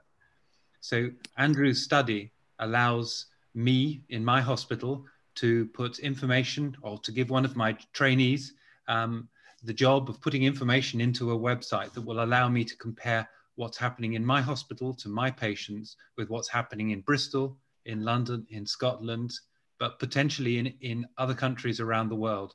Countries where they've been on top of COVID. We heard from China yesterday. It's very impressive what's happening in Beijing, where nobody in Beijing is getting COVID. How that's happened, it's a completely different world. But the amount that we could learn from India and India could learn from us is enormous. And this is a very simple way of doing that. And for India, we were talking 2 weeks ago about how the national register in the UK would be really useful. You don't have a national register in India. It will be horribly difficult to get a national register like the NHFD in India, but Impact is very much the start of that process. To get hospitals sharing information and collaborating and starting to look at things in the same way would be an enormous step forward for India, for Japan, for many countries around the world. And that's been a story I've been trying to tell people for many years now. Thank you. Anthony, thank you. Yeah, go on. As a physician, and we all know who Anthony is because we've been following the NHFD for a long time, and it's one of the things we're very proud of.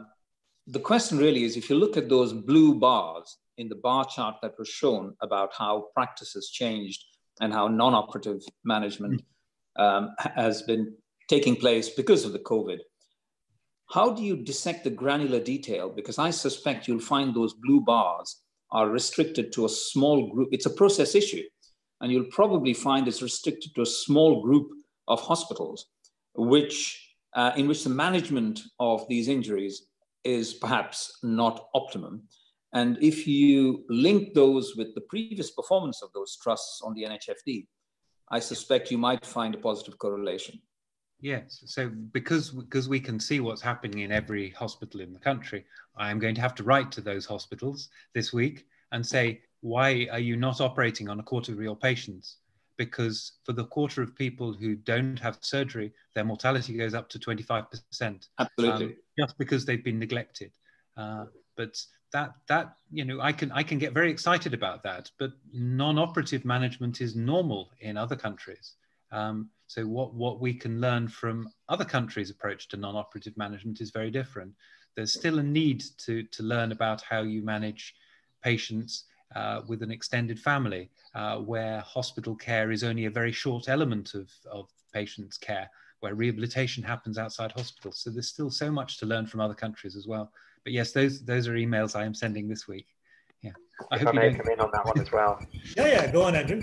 If I may come in on that. So our impact services survey, which I'll put into the chat down now, there's a URL link, has specific questions on how each hospital has either changed or not changed their process by which they manage hip fracture patients, specifically pertaining to, for instance, surgical versus non-surgical, and the justification for that. So it will be a fascinating way to just really get a picture of what other people are doing, what's in the other guy's toolbox. Wonderful, wonderful. Now, Rajesh, you want to comment something from India for us? Yeah, so I think I would like to respond to some of the points raised by Dr. Nanu. One thing is that, I personally think, and we have to get more data before it's really sort of proven. But I think that it's not just the genetic makeup. When the breakout occurred in Iran, I think that was a testing time. I was hoping that the Indians in Iran would possibly not get corona if they are somewhat resistant, but then there was a large number of Indians who were affected. So I think it is something of a genetic thing with some environmental factors built in. Because if we talk about living in India with the whole kind of immunity, we face so many viruses all through the year. We have every year we have a dengue outbreak. We have and then we have a public health system which has to deal with malaria and and dengue and chikungunya and Japanese encephalitis and all. So I think that is one difference. The second difference, the whole lot of theories about the BCG. Now we are because we are all immunized with the BCG. The fact about the fact that we have much younger population. So maybe it's because the countries which have older population are not doing so well. And, we have had mortality among healthcare workers. We have had mortality among the anesthetists. But I agree that when it's a pandemic, the chances of contracting the infection out of the hospital is higher, because in the hospital, I mean, we have been very lucky. We have been running an ICU and we have been looking after the maximum number of sick patients with COVID is in my ICU in Delhi. So half the patients on ventilator, more than half actually, in the entire city of Delhi are in my COVID facility in the ICU. And touch wood, till date, in the last 7 weeks, we haven't had a single healthcare professional get infection because they were working in an ICU full of 24 patients. So I think in a hospital, you are well protected in the PPE, and you have educated, if you have educated everybody well, they know how to don, they know how to doff, they are not going to contaminate themselves. And remember, we are talking about not just the doctors, but nurses, the technicians, the sweeper, the sanitary attendant who is sometimes totally uneducated. And for him to don PPE and go and clean up the ICU and come out and doff properly, we have ensured that there's an infection control nurse all the time in the donning area, in the doffing area, and we have actually staggered their duty hours so that the donning, the doffing areas don't get crowded. So, like I said in my last talk, we have evolved a lot, learned a lot, but I think this is something which is definitely distinct from what you have been seeing in UK or you have been seeing in the Europe. We do have, I mean, the 69%, like I said, according to ICMR, are asymptomatic. I don't really know what's the incidence of asymptomatic infections in the other countries, but that would suddenly drastically bring down the death rate, because if you have not tested a huge number of patients, the number of people who are dying remain the same as numerator, but denominator is much bigger than what you are thinking, because if you take all those who have been infected as the denominator, then what you are counting as positive on the test is a small proportion. So I think it's possibly for next couple of years we'll keep on finding out the facts about why things happened the way they are happening today. And but then, like I said, only time will tell. Yeah, I think I agree with you, Rajesh. Thank you for covering our from the Indian perspective. Ajibola, you have something to say on that? Yes, well, even in Nigeria, we have found that the response to the COVID virus has varied amongst people.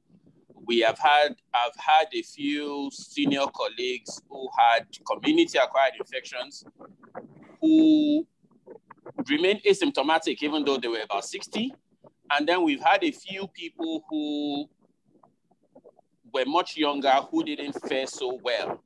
So, of course, it's been noted that the presence of comorbidities is a major problem. But one of the things that I think comes into play, at least in Nigeria, is the BCG vaccination, which is routine at birth, the vaccination for Bacillus calmette-guerin for protection against tuberculosis. Some studies have found that actually protects against respiratory infections and some other infections other than TB.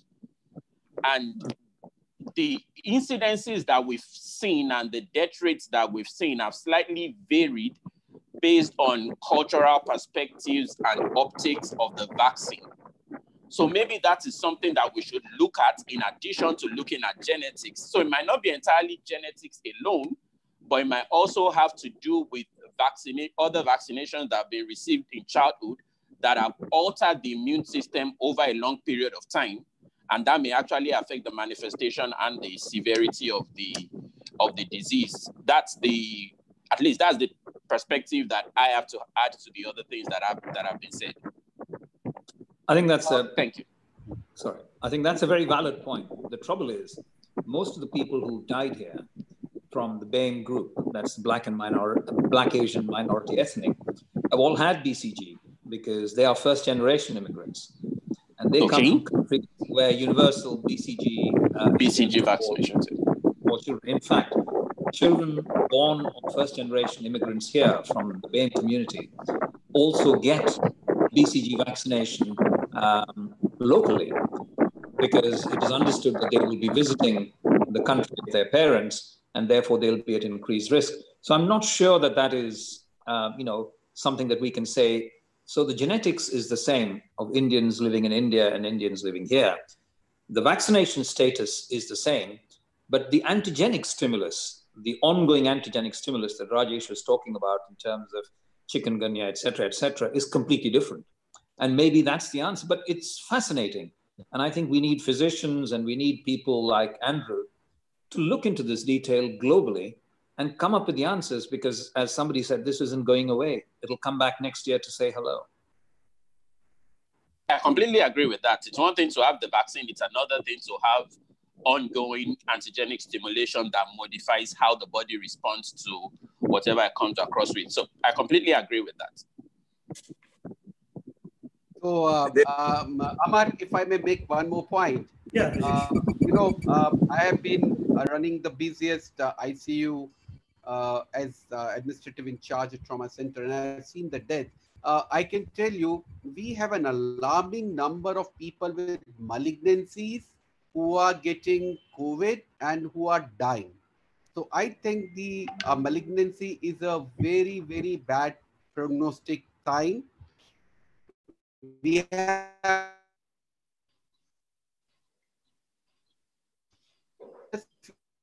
negative even after so many days.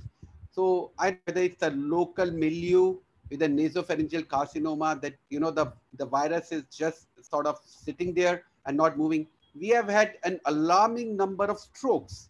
Now, we are all still thinking that, whether somebody who comes with myocardial infarction during COVID who comes with a stroke during COVID is basically a coincidental finding, or it's actually a causative thing. Now, we saw it long back. One of our first patients died, came to ICU with a stroke and was positive for corona.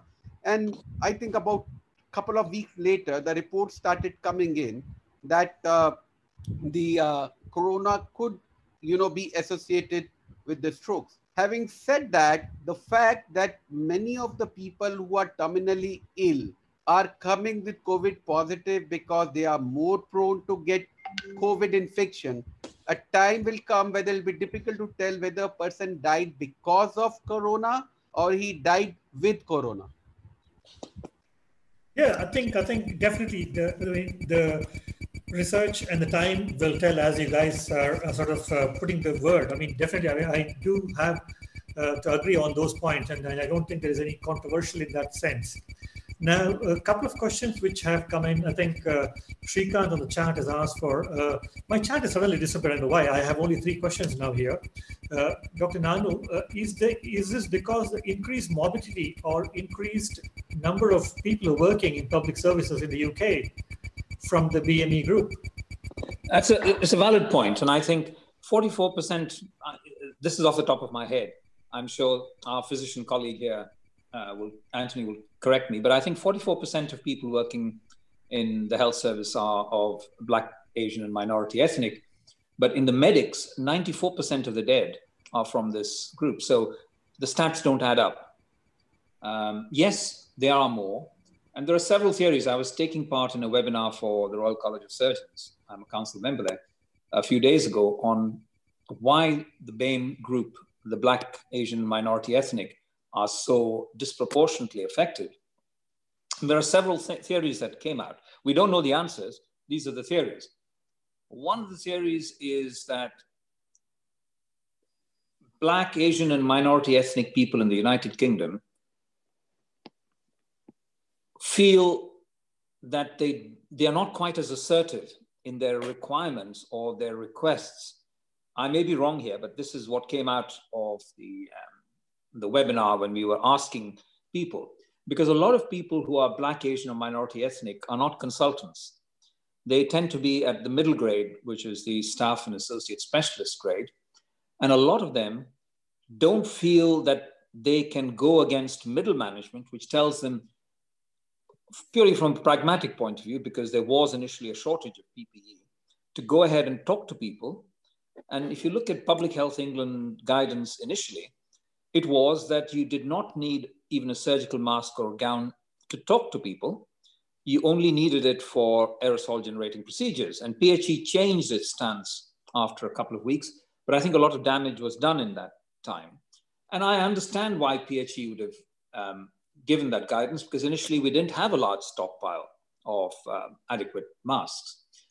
So while white people felt able, and they had the communication skills and the ability to ask in a way without being offensive for the equipment and refusing to work, again, in a perfectly polite and non-litigious way, to refuse to work in the front line unless somebody provided them with this. The Black, Asian, and minority ethnic did not feel empowered enough to do that. That's one of the questions. Second is, there's a theory that people like me, so I'm of Indian origin, I'm first generation, I'm 62, I'm at high risk. I'm on the front line because my main interest is trauma.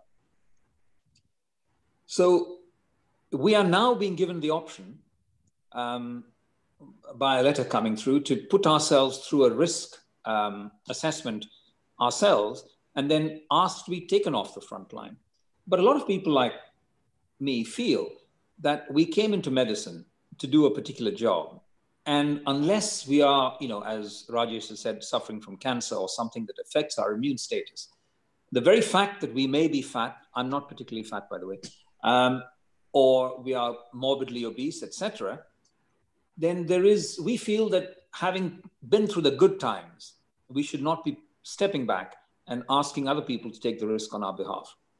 And there is an element of bravado in the Black, Asian, and minority ethnic that prevents them from stepping back from the front line.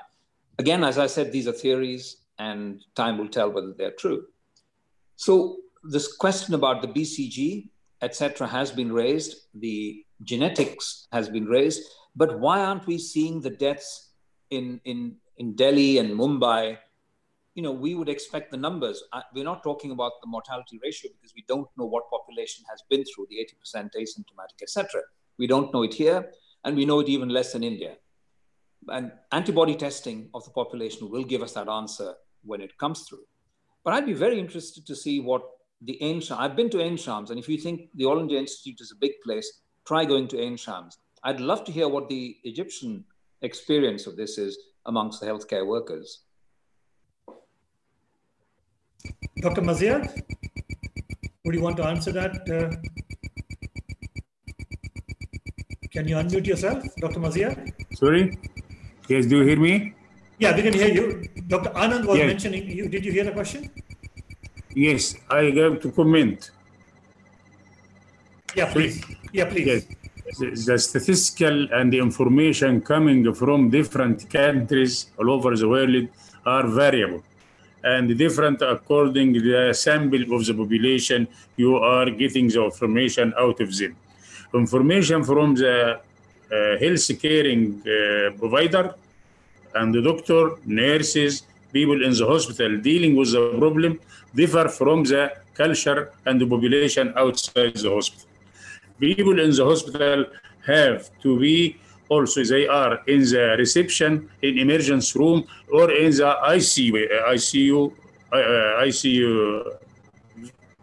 ICU, and dealing with continuous, meticulous, exhausting work with the patients themselves. So we have now many casualty. We have 13 doctors just have lost their life, and we have about 25 or something like this from the nursing, and of course from the population around the hospital we have some. But is the curve up? Is the grade of the curve in Egypt is the same like USA and India? There is difference in the curve, the severity of the infection, and at the same time the character of the genetic background, the vaccination in the past history for tuberculosis, and at the same time the average age, because our age in Egypt are younger group as compared with European and American and Western country, where the elder are group with comorbidities are suffering and they have the complication and finally they die.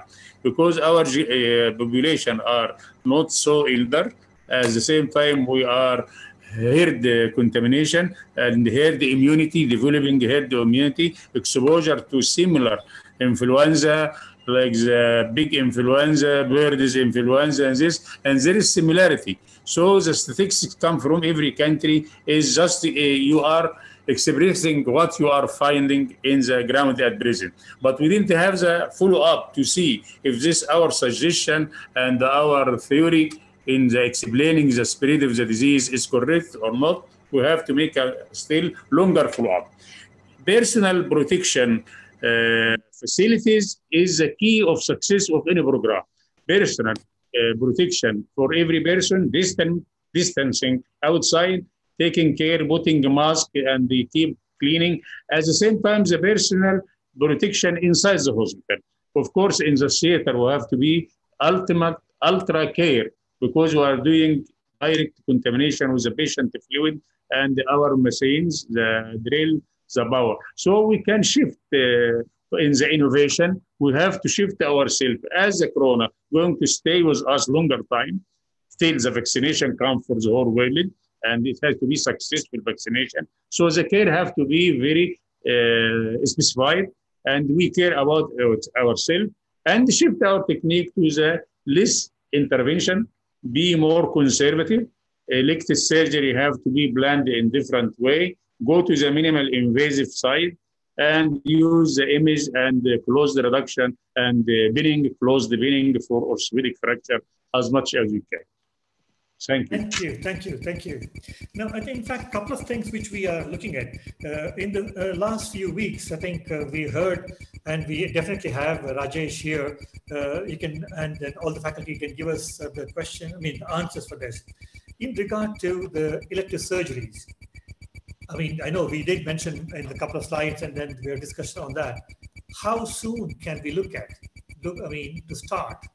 One, because AIMS has already applied and taken the permission to the government. What stage you're in there, Rajesh, for that? And then we'll get the other faculties to look at in the elective. Are we going to wait till the vaccine to start the elective surgery? It's going to be too late. But one thing I want to understand, and what I learned being in UK for nearly 2 decades, now people come on to the waiting list. Let us talk about an injury on the knee or the shoulder. Arthroscopy or ACL reconstruction doesn't happen, as an emergency. It takes a long time, at least 6 months to 1 year, or even 2 years or 3 years on waiting list. Now the waiting list time has changed, I agree, but they are non-emergency operations. But in India, what is happening is the other way around. Somebody has an ACL rupture. It is within 5 days, within a week, it has to be fixed, it has to be done. And I have seen the results, I've seen the papers back and forth. I would like you to look at two questions now. How soon can we start the elective surgeries? Keeping the background of it is not essential, or I would not say non-emergency. How far can we delay that? Rajesh? Firstly, Rajesh can answer that? We wait the complaint of the patient. Is it real emergency? I mean, if it is as a spine surgeon, if it is hematoma on the spinal cord compression, he is paralyzed, paralysis is increasing if I delay this operation or no. If the situation is quiescent and no added compression factor to come as emergency, so it is emergency for him. It is pain and paraplegia, and this is the two main causes for spinal decompression. I do spinal compression for this patient, not because the pain, because the dangerousness which he is suffering, because compression, he may deteriorate. This I task myself and risk him, even if he Corona-19, and we go together to the theater with the full precaution. But if it is just degenerative spine with pain, low back pain, and some sciatic pain, of course, this is not emergency, and we have to teach our patient and teach ourselves to make this in the back seated arrangement. So we have to select if it is a patient with a fractured spine, whatever it is, compression fracture with osteoporosis or just a traumatic fracture. This is emergency, and you are ready and you are staying to do this. But as we make blockage for the movement and the people are indoors, the number of emergency in orthopedic and spine became less. So the brunt on the doctor in the hospital became less. And we as surgeon, orthopedic especially, and the trauma surgeon and the spine surgeon have to save the resources of the hospital for our doctor and our nurses to take care with the other patient with corona who came for hospital bed, ICU bed in the same time. So we can save this elective surgery from our side.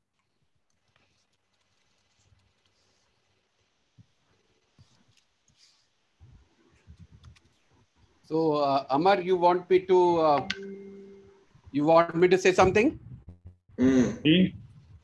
So I think it has been said, and I'll just summarize. There are various criteria for opening up the routine work. The first one is that, you should ideally be doing it when the graph starts going down. It shows a downward trend. When you see that less and less of new cases are being reported. We in India are on the up now, and this is not the time to start the routine work. Now, because you don't know when your facilities will get completely overwhelmed by a large number of patients coming. So till that time you stop getting fresh cases and you start going down, it's not really practical or ethical to start the routine work. Now, when you do a routine work, suppose you want to start an outpatient, what we have been arguing is there's no point in starting outpatients in orthopedics if you don't have the theaters, right? So if you can't operate on them, there's no point in running an outpatient. That's number two. Number three, we have been doing the emergency and semi-emergency surgeries all through. In fact, my tumor surgeon colleague did about 50 cases in the first 30 days after the lockdown. And I have told him to write it up and publish since he has done on the outcome. But we have to remember, we have continued to do the hip fractures. But if you look at what Dr. Hall showed, it's not just about bravado. If you are operating on a patient who's positive, the chances of his getting complications is much higher, right? Yes. So that's, you are not doing a good to a patient who's not going to die because of his illness by subjecting him to a surgery which might kill him. The next thing for people like us, if we have actually committed, we first gave 25% of the resident strength to the common pool for the hospital for COVID. Then we made it 50%, and now they have asked for 25% of the faculty strength. We, at this point of time, have 65 sick patients in trauma center. We have about 500 patients who are recovering from corona in another satellite center. And all of them need the staff to look after them. All of them need PPEs. So the center which has got no sick patients with nearly 500 patients are using up 250 PPEs every day. So remember, it's not about one person or one unit being able to do these surgeries. You have to keep in mind, you have to keep the pandemic, you have to keep your eyes on the pandemic all the time, because you may be asked, to go and work in a critical care, even an orthopedic surgeon, because there are not enough people, because they are quarantined or they are sick, So the opening up of these surgeries is dependent on so many things. The other thing which I briefly mentioned was, there's an apprehension in everybody's mind that every patient should be tested. But we know that the patient might come to you at a phase which is before, after infection, and before he tests positive. And then you admit him and he becomes positive. So somebody said in China or some center, they are admitting patients for 2 weeks. And if the patient doesn't develop any illness at the end of 10 days, go ahead and operate. But I think a more practical solution will be a more widespread testing. And like I said, the best patient to operate for an elective surgery is one who has had the infection and he's become non-infective now. He needs, so if I have to start, I'll start in patients like this. I'll start with daycare surgeries, ACL, things like anything where I can send the patient home in the evening, right? And then that will also need the healthcare workers to be tested frequently. You don't want to become amplifiers of pandemic in your hospital. You don't want patients to come, get infected, and then go back. And that happens in a pandemic where a whole lot of patients will come who are infected but are not yet showing up. So unless you have widespread testing facility, unless the epidemic is on its way out, unless you can spare enough manpower to look after the COVID and non-COVID requirements, unless you have a motivated, still competent the healthcare worker force who have not been quarantined and not become sick, it's really not practical to start doing the routine work. Thank you. Vivek, you want to comment something? Yeah, if I could just add. Can I just add? Yeah. I mean, what Rajesh is saying, again, when he was with us last time, we had the same thing. The essence is really the timing, and the timing is based on the instantaneous reproduction number. And that's what he was talking about, the curve changing. But also it's involved with other three keys, and that's the availability of the testing, significant testing, with the availability of PPE, and then the availability of core services that can make the functioning of the hospital or the locality function properly. And if you don't have that, then your elective surgery is not going to start. And then people would like to start with those ones who are already infected in cases like endoscopies and simple day cases, which has been mooted secretly behind our backs. And we've got a little bit of an ear to it. And maybe Anthony, who's on screen now, has heard about it as well. So there's a little bit of a rumor mill going on, from our head office, that those are the cases we'd start with. But you don't want to take on patients and then develop a pandemic within your own hospital, or have a surge of the pandemic within your own hospital. So those are the key. It's the timing, the testing, the PPE, and the availability of the core services. So I would say, Amarnath, we should not kind of say one size fits all. To make a point, I can share my screen with you guys. I don't think I can. That sharing has to be turned on. Yeah, you can. There's a. I did press that. I pressed that. There you go.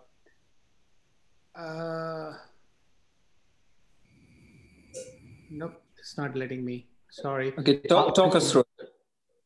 Yeah. So what I was trying to say is, For example, I'll give the update from US. So like Dr. Malhotra said, we operated through the trauma.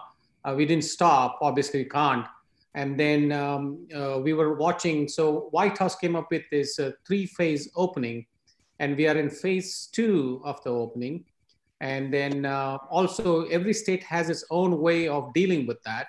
So our governor has divided into 7 phases. So we were allowed, this has been all scientifically done, we were allowed to start our electives last week. So for 2 weeks, we are operating half the capacity of, I usually operate 6 joints in a day, 2 rooms. So I was given 1 room and then 3 cases. So in 2 weeks, I'll be having an opportunity to do full. The reason is, I wish I could show you this picture, which shows the United States map, New York, where the mortality is very high, and 34,000 infected, 22,000 dead. My state has 1,641 cases, about 62 deaths. So we can't say, hey, obviously you can't do this all over the country. There are hospitals I know in this state, some states have closed because they have a capability to do stuff and there are no COVID cases. So what are they supposed to do? How are the hospitals supposed to survive? So my suggestion is individualize it. So if your state has, or your region has low COVID cases, and then you have enough PPE, start. So that's what we are doing. We're starting the elective cases. So trying to stop this, some of these joints are so bad, they trip, fall, and then become an emergency anyway. So, and then we may have a second surge. All the states are opening up. There's a difference of mentality between Western nation and, for example, India. Here they can take, it's a human mentality, they can take restriction only so much. Their liberty, there's independent, individual liberty is given. After 4 weeks, 6 weeks, they will stop and they'll just go out. So we may have a second surge, unfortunately. Then we'll cut back to where we were before. So otherwise, you can't keep the whole economy shut trying to deal with this. Yeah, true.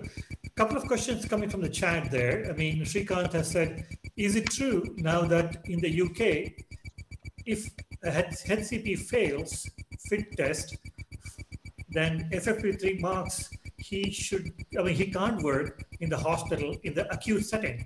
And any comments from the UK group? Anthony and Andrew? Well, I can take that because we've been through this. Okay. So we have 4 different kinds of FFP3 masks.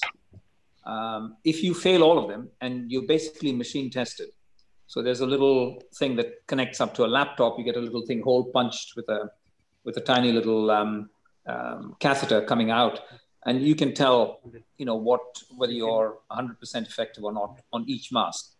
If you fail them all, then you get an individual respirator, and that's a terrible thing.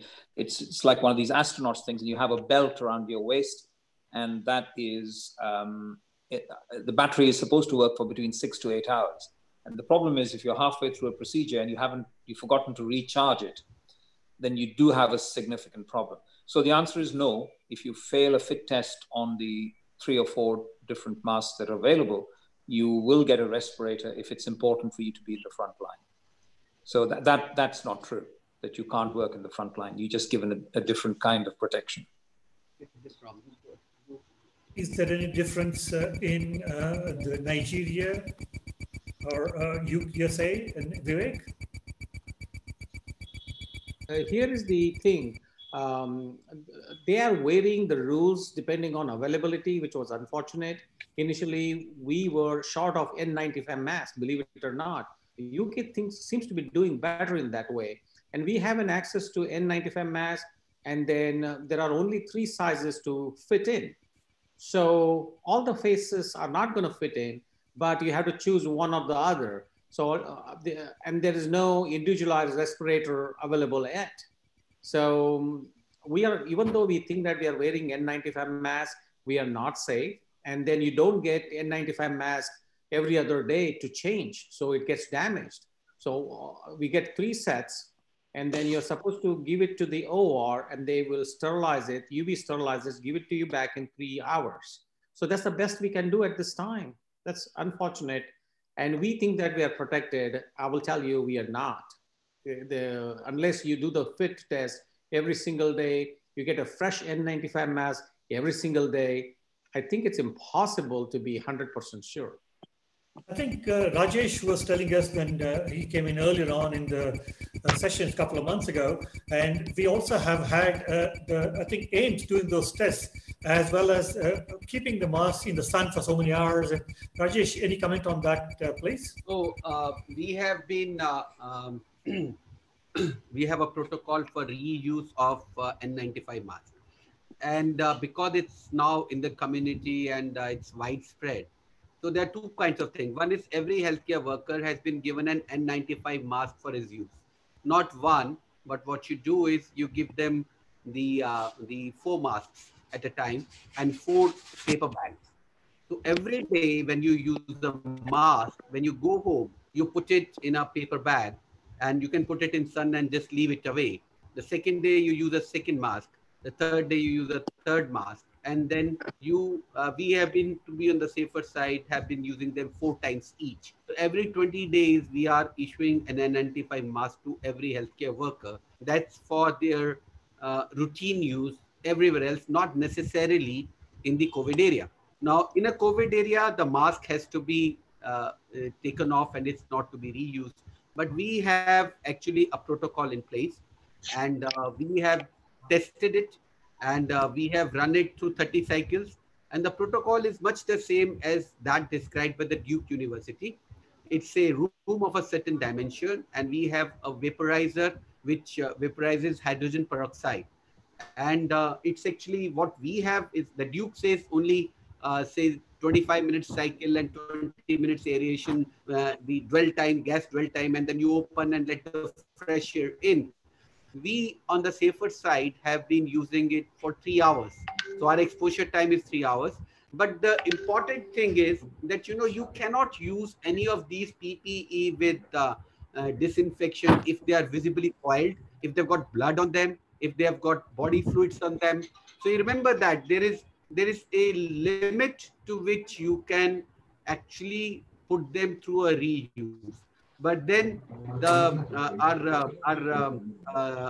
microbiologists have proven that it's possible to decontaminate N95 effectively, and the Duke University showed that they can do it 50 times, but recommending only for 30.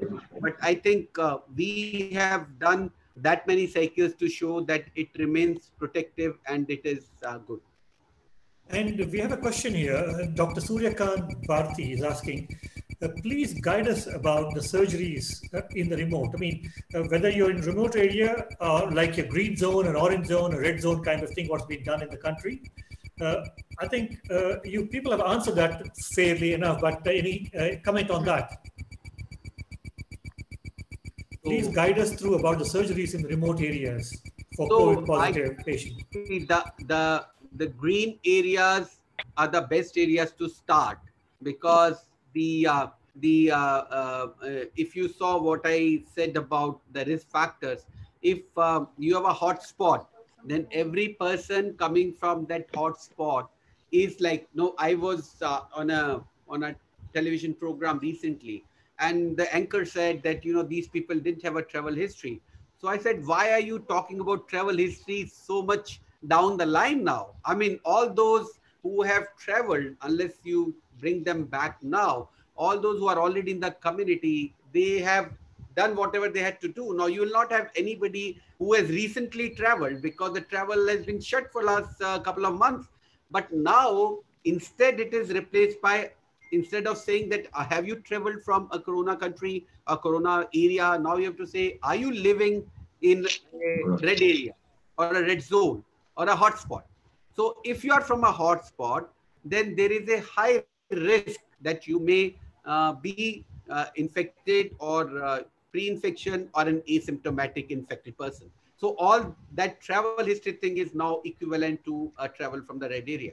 And I think in our setup in India, it's not a wise thing to start anything routine in the red areas, because those are the areas where a large numbers are being reported daily. And I think we should concentrate more on containment and life saving there rather than thinking about the life surgery, the thinking about the routine surgery. The green areas, though, a different ball game. So if you are in a green area and you have sufficient manpower and the PPEs, I don't think anybody is going to stop you, because the government wants the routine work to start. Basically, because nobody knows till what time this is going to last. And nobody wants to keep losing patients who are non-COVID. But then the constraints are, like I said, the manpower, the PPEs, do you have enough the wherewithal to do it? That is what makes the difference. And second thing is that, I would say that it is a little risky to operate on a patient who might later on turn out to be corona positive, because here we are talking about a compromised outcome. So if I'm operating on a head injury, right, he's COVID positive, we are doing cesarean sections in my hospital because it's got a theater for COVID positive patients. We have done a few cesarean sections and delivered babies. Those are unavoidable. You can't avoid that. But you can avoid a routine surgery. But then if you are taking that risk for a patient who will otherwise die if you did not intervene, or significantly compromised in terms of outcome, you can take that risk. But I would be quite wary of taking that type of risk for a knee replacement or a hip replacement for a condition with which the patient has been living for a long time. Right. Bharat, you wanted to ask something? He's there. Bharat is there? Yeah, I'm here, sir. Yeah. Bharat is a spine surgeon from Ahmedabad for the faculty. Bharat, yeah. Sir, good evening, sir. Mainly to the UK doctors. What sort of extreme precautions we should take before we take the semi-emergency cases? Because if you don't operate, they go into from bad to worse. And you operate, then also, we know that the risks are significantly high. So what sort of maximum precaution should we be, should we use the high, the tools, the tools that generate the aerosol?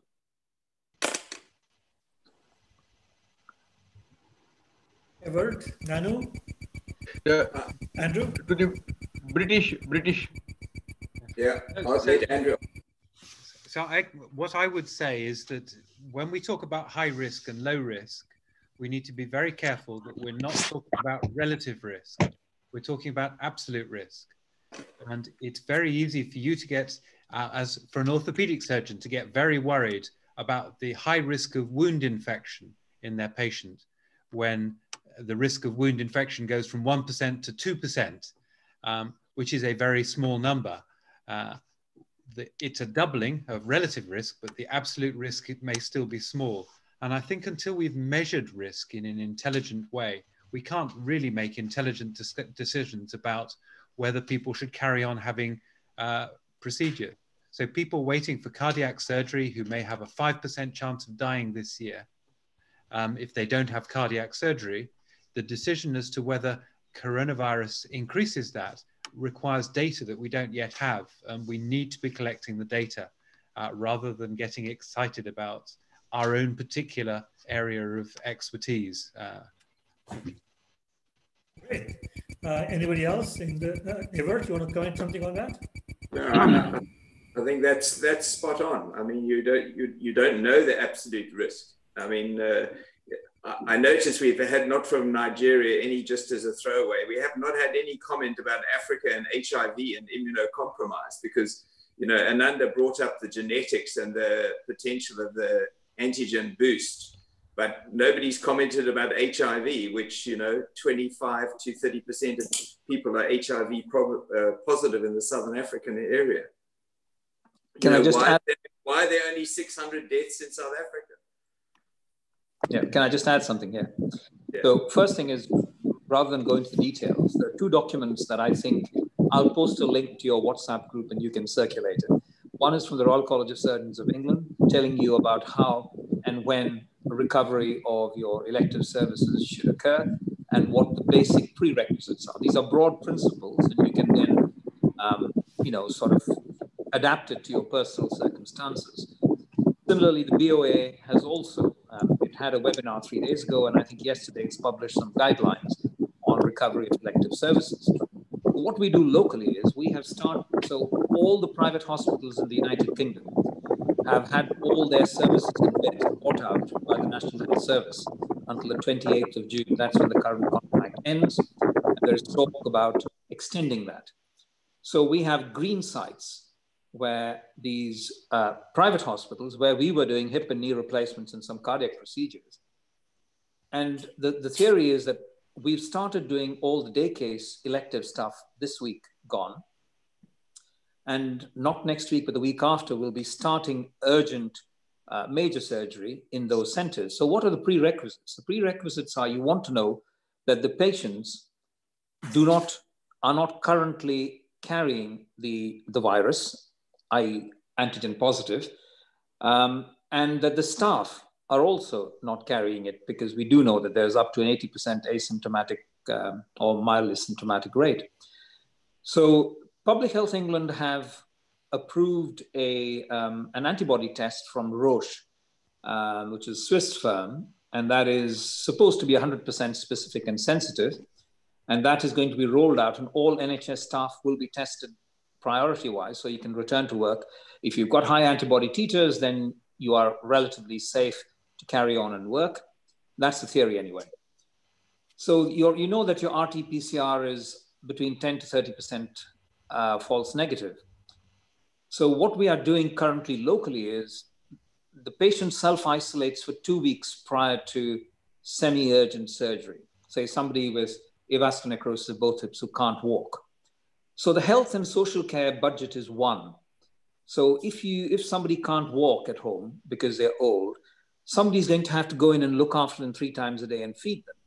That is also a call on the same resource. So it's all a question of balancing risks. So what we are doing here, starting the week gone, is the patient has to self-isolate. You ring the patient, you see if their condition has changed, if they still want surgery. You discuss with them the risks in the current coronavirus climate of the increased risks to them. Then they have to self-isolate for a period of 2 weeks. 7 days before surgery, they have an RT-PCR done. If the test is positive, then they are put back on the list and they're not done until they're retested once they've been over it. If the test is negative, then they are retested 48 hours before surgery. They are brought in, they have their surgery, and then they go back out home as quickly as they can. So that's the current algorithm that we are following, because COVID isn't going to go away. And a lot of people are now dying of non-COVID related problems that we are not seeing, because we're all concentrating on the Rottweiler chewing on our backside, and we are forgetting the little chihuahuas that are nibbling at our toes. And that's part of the problem. You're not going to die from that. Absolutely, absolutely. I think I agree with that. I think, hope, Bharat, you got your answer there. Yeah, sure, sir. Yeah, and Dr. Maziad actually, I think, was there who commented earlier on the same thing. Now, one question which is lingering on our mind, I mean, obviously, what is the best test that can be done for patients getting in for admissions?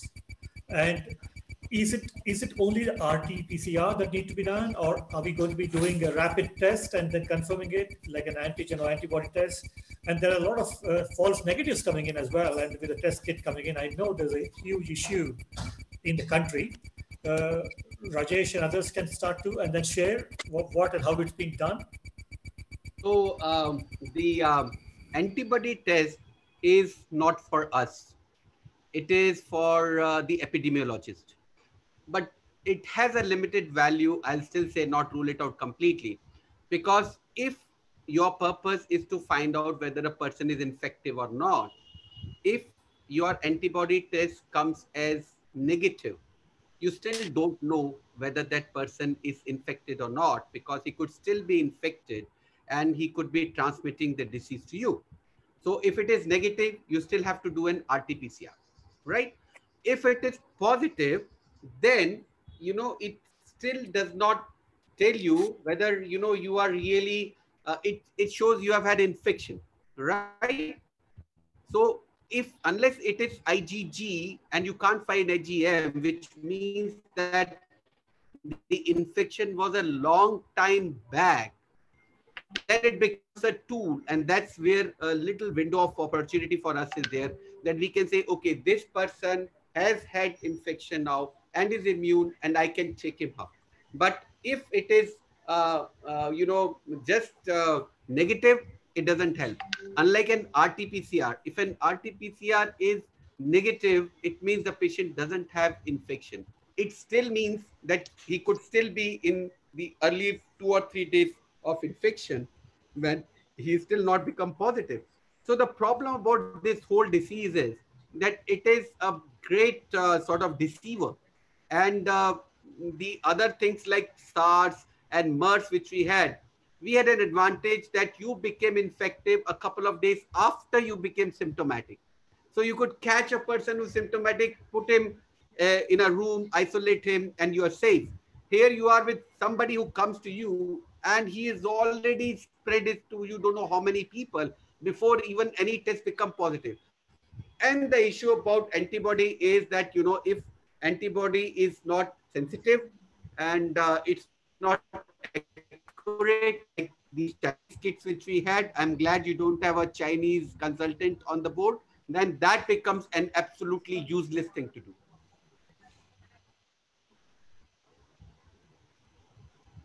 Any other comments from others? According to me, the best way to do, and it may not be possible, is do the testing 2 times, because that will decrease the incidence of false negatives. So at our hospital at this time, we are doing a rapid test for surgeries or emergency. We are able to take the patient once they get admitted on the same day or within 24 hours. The hospital doesn't let us do rapid test if the clearance for the patient, medical clearance, is not received. So then we do the 72 hours test, which is a pain in the neck to do. So even with these 2 things, we may still, there may be, I call this virus a stealth virus. And I think it is, I don't think it's a natural virus, without saying too many things. This is a designer virus. A natural virus, according to me, does not behave like that. And this is made in such a way that the emphasis is kept on spreading stealthily. So now we have to find ways to attack this stealthily. So makes multiple areas of restriction where we can catch it. It'll still escape us. So the best situation for now is patient gets a rapid test. I don't think 4 days of quarantine is going to be sufficient, at least a week of quarantine. And if it doesn't develop symptoms, even their patients may not quarantine themselves, and we cannot get all of these people in the hospital. So there's another loophole there. And then take the patient to the OR. If this is the case, and people have been asking, how do we not use the aerosolized equipment? I can't do a total knee without my saw, obviously. There's no other way to use it. We have to use it. So with these multiple restrictions, I think we can safely use these equipments. And that's the only way to do this. Yeah, coming to those, I think, any comment from Maziad and Ajibola? Yes, I would like to thank all the speakers because I got knowledge from each one of them. But still, we have to restrict the indication of surgery during the epidemic to the top urgent emergency to get better chance. And of course, if the patient is compromised and we operate on him, he may be changed from coronavirus negative to positive. And the point of interest that raised up by our doctor professor from England, that the infection rate and the skin closure will be a major problem, and we will find our patient with corona or catch corona, have delayed wound healing, and it changed by time to septicemic shock because you cannot control the infection if it is deeply seated infection. So we have to wait. What is the benefit of doing surgery, even if it is indicated? It is highly indicated for this particular patient. It is a fracture neck of femur, fracture trochanter, fracture shaft, or fracture clavicle. Of course, you are orthopedic surgeon was doing fixation for the clavicular fracture and doing fixation for Colles fracture. This have to be stopped in the corona time. At the same time, if it is an emergency, we have to have the whole precaution to have safe outcome. And we consider that corona cases is not normal individual. He, by catching the corona, he's going to be with more morbidity than his morbidity with his age or his morbidity, even if he will see a healthy one, it can be changed to worse one. So caution and caution and caution. Yeah, thank you very much. About the comments with other conditions that cause immune compromise and the interaction with corona. Now, for HIV, the national values, the reported values are between 1.8 and 3.8, roughly about 2 to 4% over the past few years. And so far, we've had 30,657 confirmed cases in Nigeria to date. So it's probably a bit early for us to be able to identify enough patients who have coexisting corona and HIV for us to be able to determine the specifics of the interaction of coronavirus with HIV. But what we do know is that any condition that causes immune compromise, now conditions like diabetes mellitus and symptomatic hypertensive heart disease and malignancies, morbid obesity, all of those that are common in much higher, that are present in much higher numbers in the population, significantly affect the manifestation and the severity of the disease. That we know. With time, like it has been said, the coronavirus is probably not going to go away for any time soon. So over time, we probably will be able to determine how it interacts with HIV. But for now, generally, we just have the knowledge that the presence of other comorbidities makes the manifestation more severe. What we have been looking at in terms of resuming elective cases essentially is we've been focusing on employing the use of telemedicine and assessing patients via, a lot of apps have been coming up in the past. Just yesterday, I was discussing with a colleague who was working on an app that allows us to interact with patients over a video call. And then we can now schedule meetings for patients that we have to see in person, who we need to examine, or patients who have had surgery who need to have the stitches taken out for where stitches have to be taken out. But we tend to use more of absorbable subcortical stitches, so patients don't have to come back to have their stitches removed. So essentially what we're looking at is reducing the contact between the patients and the physician while we are gradually resuming our elective cases. But in all sincerity, this part of the world is about a couple of weeks to a month in manifestation behind Europe and Asia and parts of America. So in those parts of the world, numbers are still on the rise and are just beginning to plateau.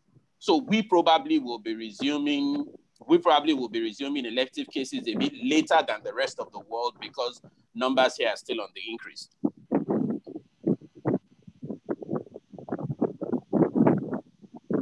Yeah, thank you.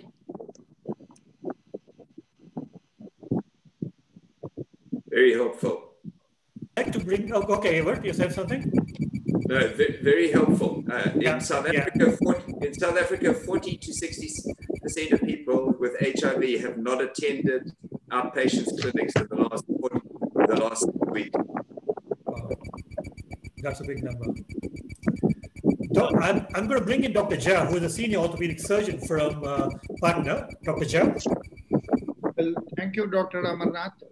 I simply wanted to bring to everybody's notice that bad prognostic factors are yet to be defined, but there are definite evidences that the comorbid factor are so very important. And Dr. Malhotra has rightly emphasized that patients with cancer, they are more prone. Thrombocytopenia has also been brought into the list of one of the bad prognostic factors. So with passage of time, we will be able to define them in a better way. Another point that I want to highlight, that let us not forget the disease as a surgeon. The first stage, the patient has robust host defense. So the cytokines are on the hyper side, but not to that extent. It is followed in the next week by a second cytokine storm. So we definitely should see to it that when we are operating, the second cytokine storm has passed away.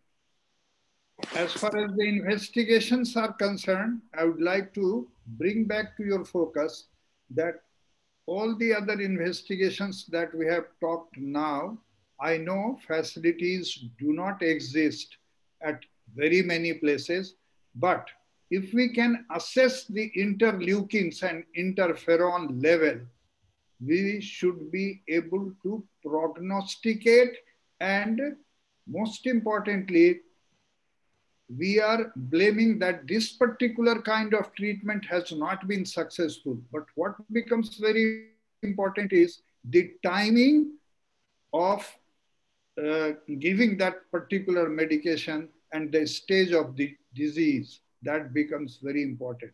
For example, if IL-6 is on the higher side, tocilizumab has to be given. But this cannot be given too early and is useless if it is given too late. So this is what I wanted to bring to everybody's notice. Thank you. It was a very good discussion. Thank you. In fact, yeah, I mean, you brought the right time for the storm that we're all facing in the patients and post-surgical or probably post-discharge kind of thing. People are just collapsing and having heart attacks, and which has been sort of told about. Any comment from the UK on this? I mean, I know that are not easy to give tocilizumab unless the NHS Trust has that. So what is the plan, or how do you guys plan using it in UK, Anthony and Andrew? You being a geriatrician, you're able to prescribe that, but other centers? Oh, unmute. Oh, can somebody unmute Anthony?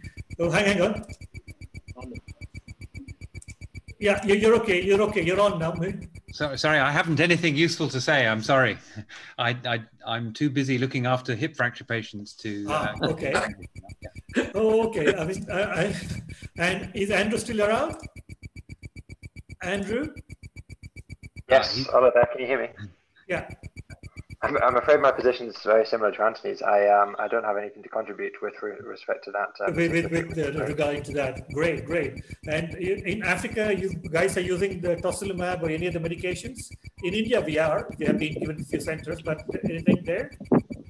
Nigeria? No, I don't have any experience with that. I'm sorry. Don't have any. Okay. Can I just take that from you? Yeah. So, my wife is an anesthetist, and she's involved in some of this stuff. So we have zero data. And somebody had asked a question in the chat group about hydroxychloroquine.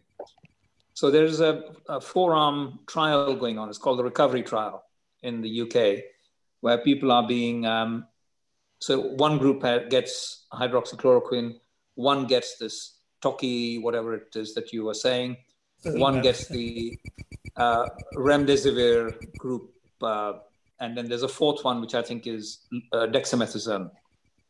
So We will be guided. The difference between us and most other countries is we do have some kind of centralized research and centralized control, in that we are told that this is the best evidence available today and go along that path. So I think our high numbers in the United Kingdom are not a reflection of the NHS. The NHS has dealt with a bad process decision-making at a higher level. But the guidance that we get tends to be largely evidence-based by people like the NHFD, the NJR, and all the other large audits that we carry out. And where that evidence is available, we follow it. So we are waiting for the guidance from this recovery trial to inform our treatment. Amar, a question to all the panelists. This was a question from all the hospital owners of mid-segment hospitals in India. And they said that, see, for the last 2 decades, we've been telling operate, operate, operate. And now we are saying conservative, conservative, conservative. How do we get back to, again, operate, operate on this patient? How to convince the patient for operation in the future? Okay, anybody for that? All of you are open for that? I'll take that. And I think it is all very contextual. At the end of whether you are operate, operate, operate, or conserve, conserve, conserve, is what is best for that at that point in time.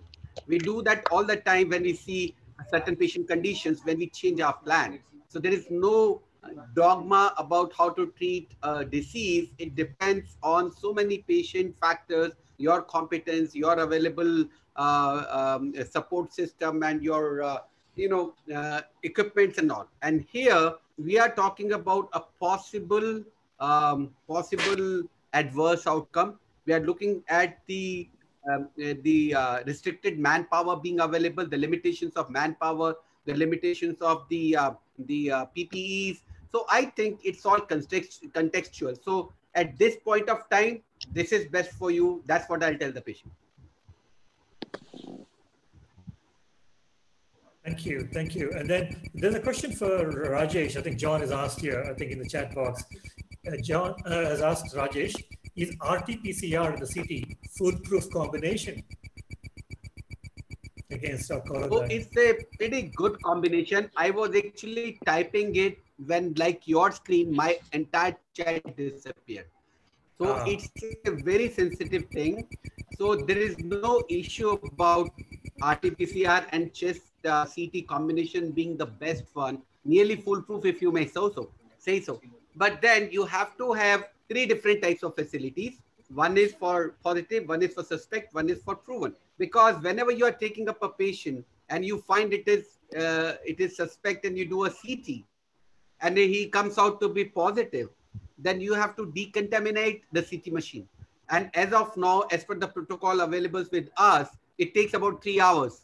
And what is happening in a high volume center like ours, where there's a big demand for CT scan every day with a large patient load.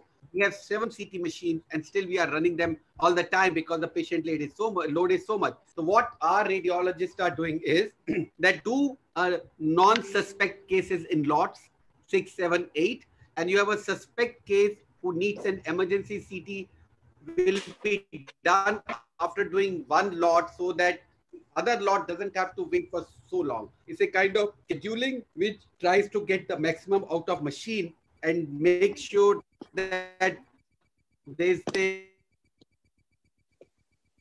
be shown 2 hours if because you found characteristic findings and now you don't want to take another patient inside because he'll get infected.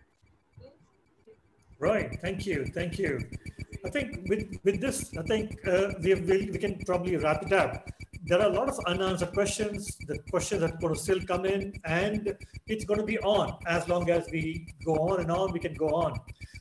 Apart from this, there are issues which I don't think we can discuss at this time is too short for us. The medical legal issues coming into picture is going to be another big ball game. And we need to definitely look at practicing the legal medicine as well in this COVID pandemic, as well as the future. And we hope we get the vaccine or the kind of treatment that we are talking about. And with this, I would like to ask John, you want to comment something? You're there? You are talking about me? John, Dr. John? John. Yeah. John Nebulizer, is he left or where is he now? Okay, I can't track him now.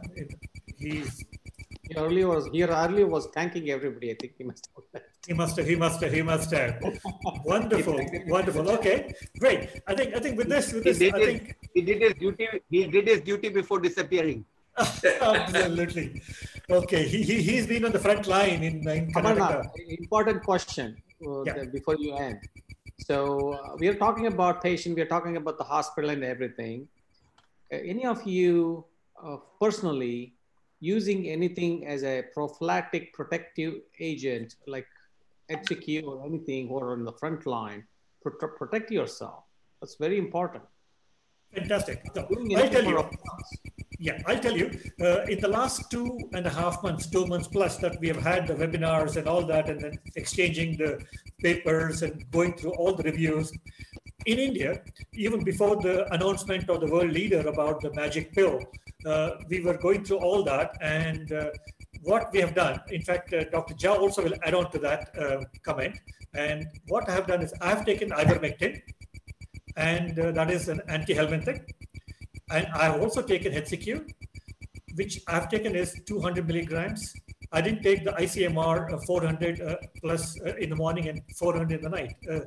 They said 400 Q12 hours and then maintenance, which I didn't do it. I've taken 200 because I've been giving it to my patients for arthritis for a long time now, and then they've benefited. And then today, I'm happy to take that, and I've been protected in that sense. I've not taken the biologicals per se, which is available, but no, the medicines are good enough. Ivermectin is one-time dose, and then you're taking 200 milligrams every day or once a week? No, I've taken once a week ivermectin, and I stopped it after 2 weeks. And HCQ, I mean, HCQ is a brand in India. I would say hydroxychloroquine in that process of term, 200 and 200. I just loaded myself with 400, and I've taken it continuously for about 2 weeks. And then I've not taken it after that. Dr. Jha can comment on that because he is one of the senior orthopedic surgeons, and he is the founder of Indian Orthopedic Rheumatology organization, wherein the orthopedicians with rheumatology interests are a group of doctors present there, and I take his lead as well. Dr. Jha, can you comment something? Thank you. Hydroxychloroquine was put into disrepute and to the disbelief of all the practicing rheumatologists. It was there in the press that there has been incidences of sudden death, and which was not wrong. It was right also. Now, ICMR made recommendations that first day prophylactic dose 400 milligram morning and evening, and then once weekly. What I want to convey that a person who has never been exposed to hydroxychloroquine, don't load him on day one with 800 milligram, because in rheumatology we routinely adopt the policy of starting with 200 milligram, and then if 300 milligram tablets are available, and then to 400 milligram.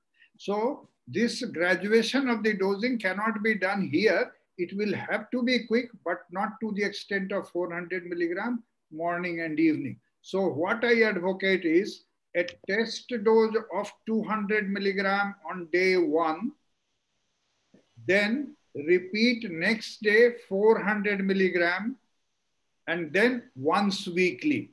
ICMR says 7 weeks, but with the continued progression of the disease, I would say till you feel safe. So it can go beyond 7 weeks. Well, all the trials that have come by now, there are comparable positive and negative results. But what I very strongly feel that it is a drug, but it cannot work in the stage where the second cytokine storm has taken place. So timing becomes more important, early part of the disease, and simultaneously there are trials suggesting concurrent use of azithromycin that should also be done.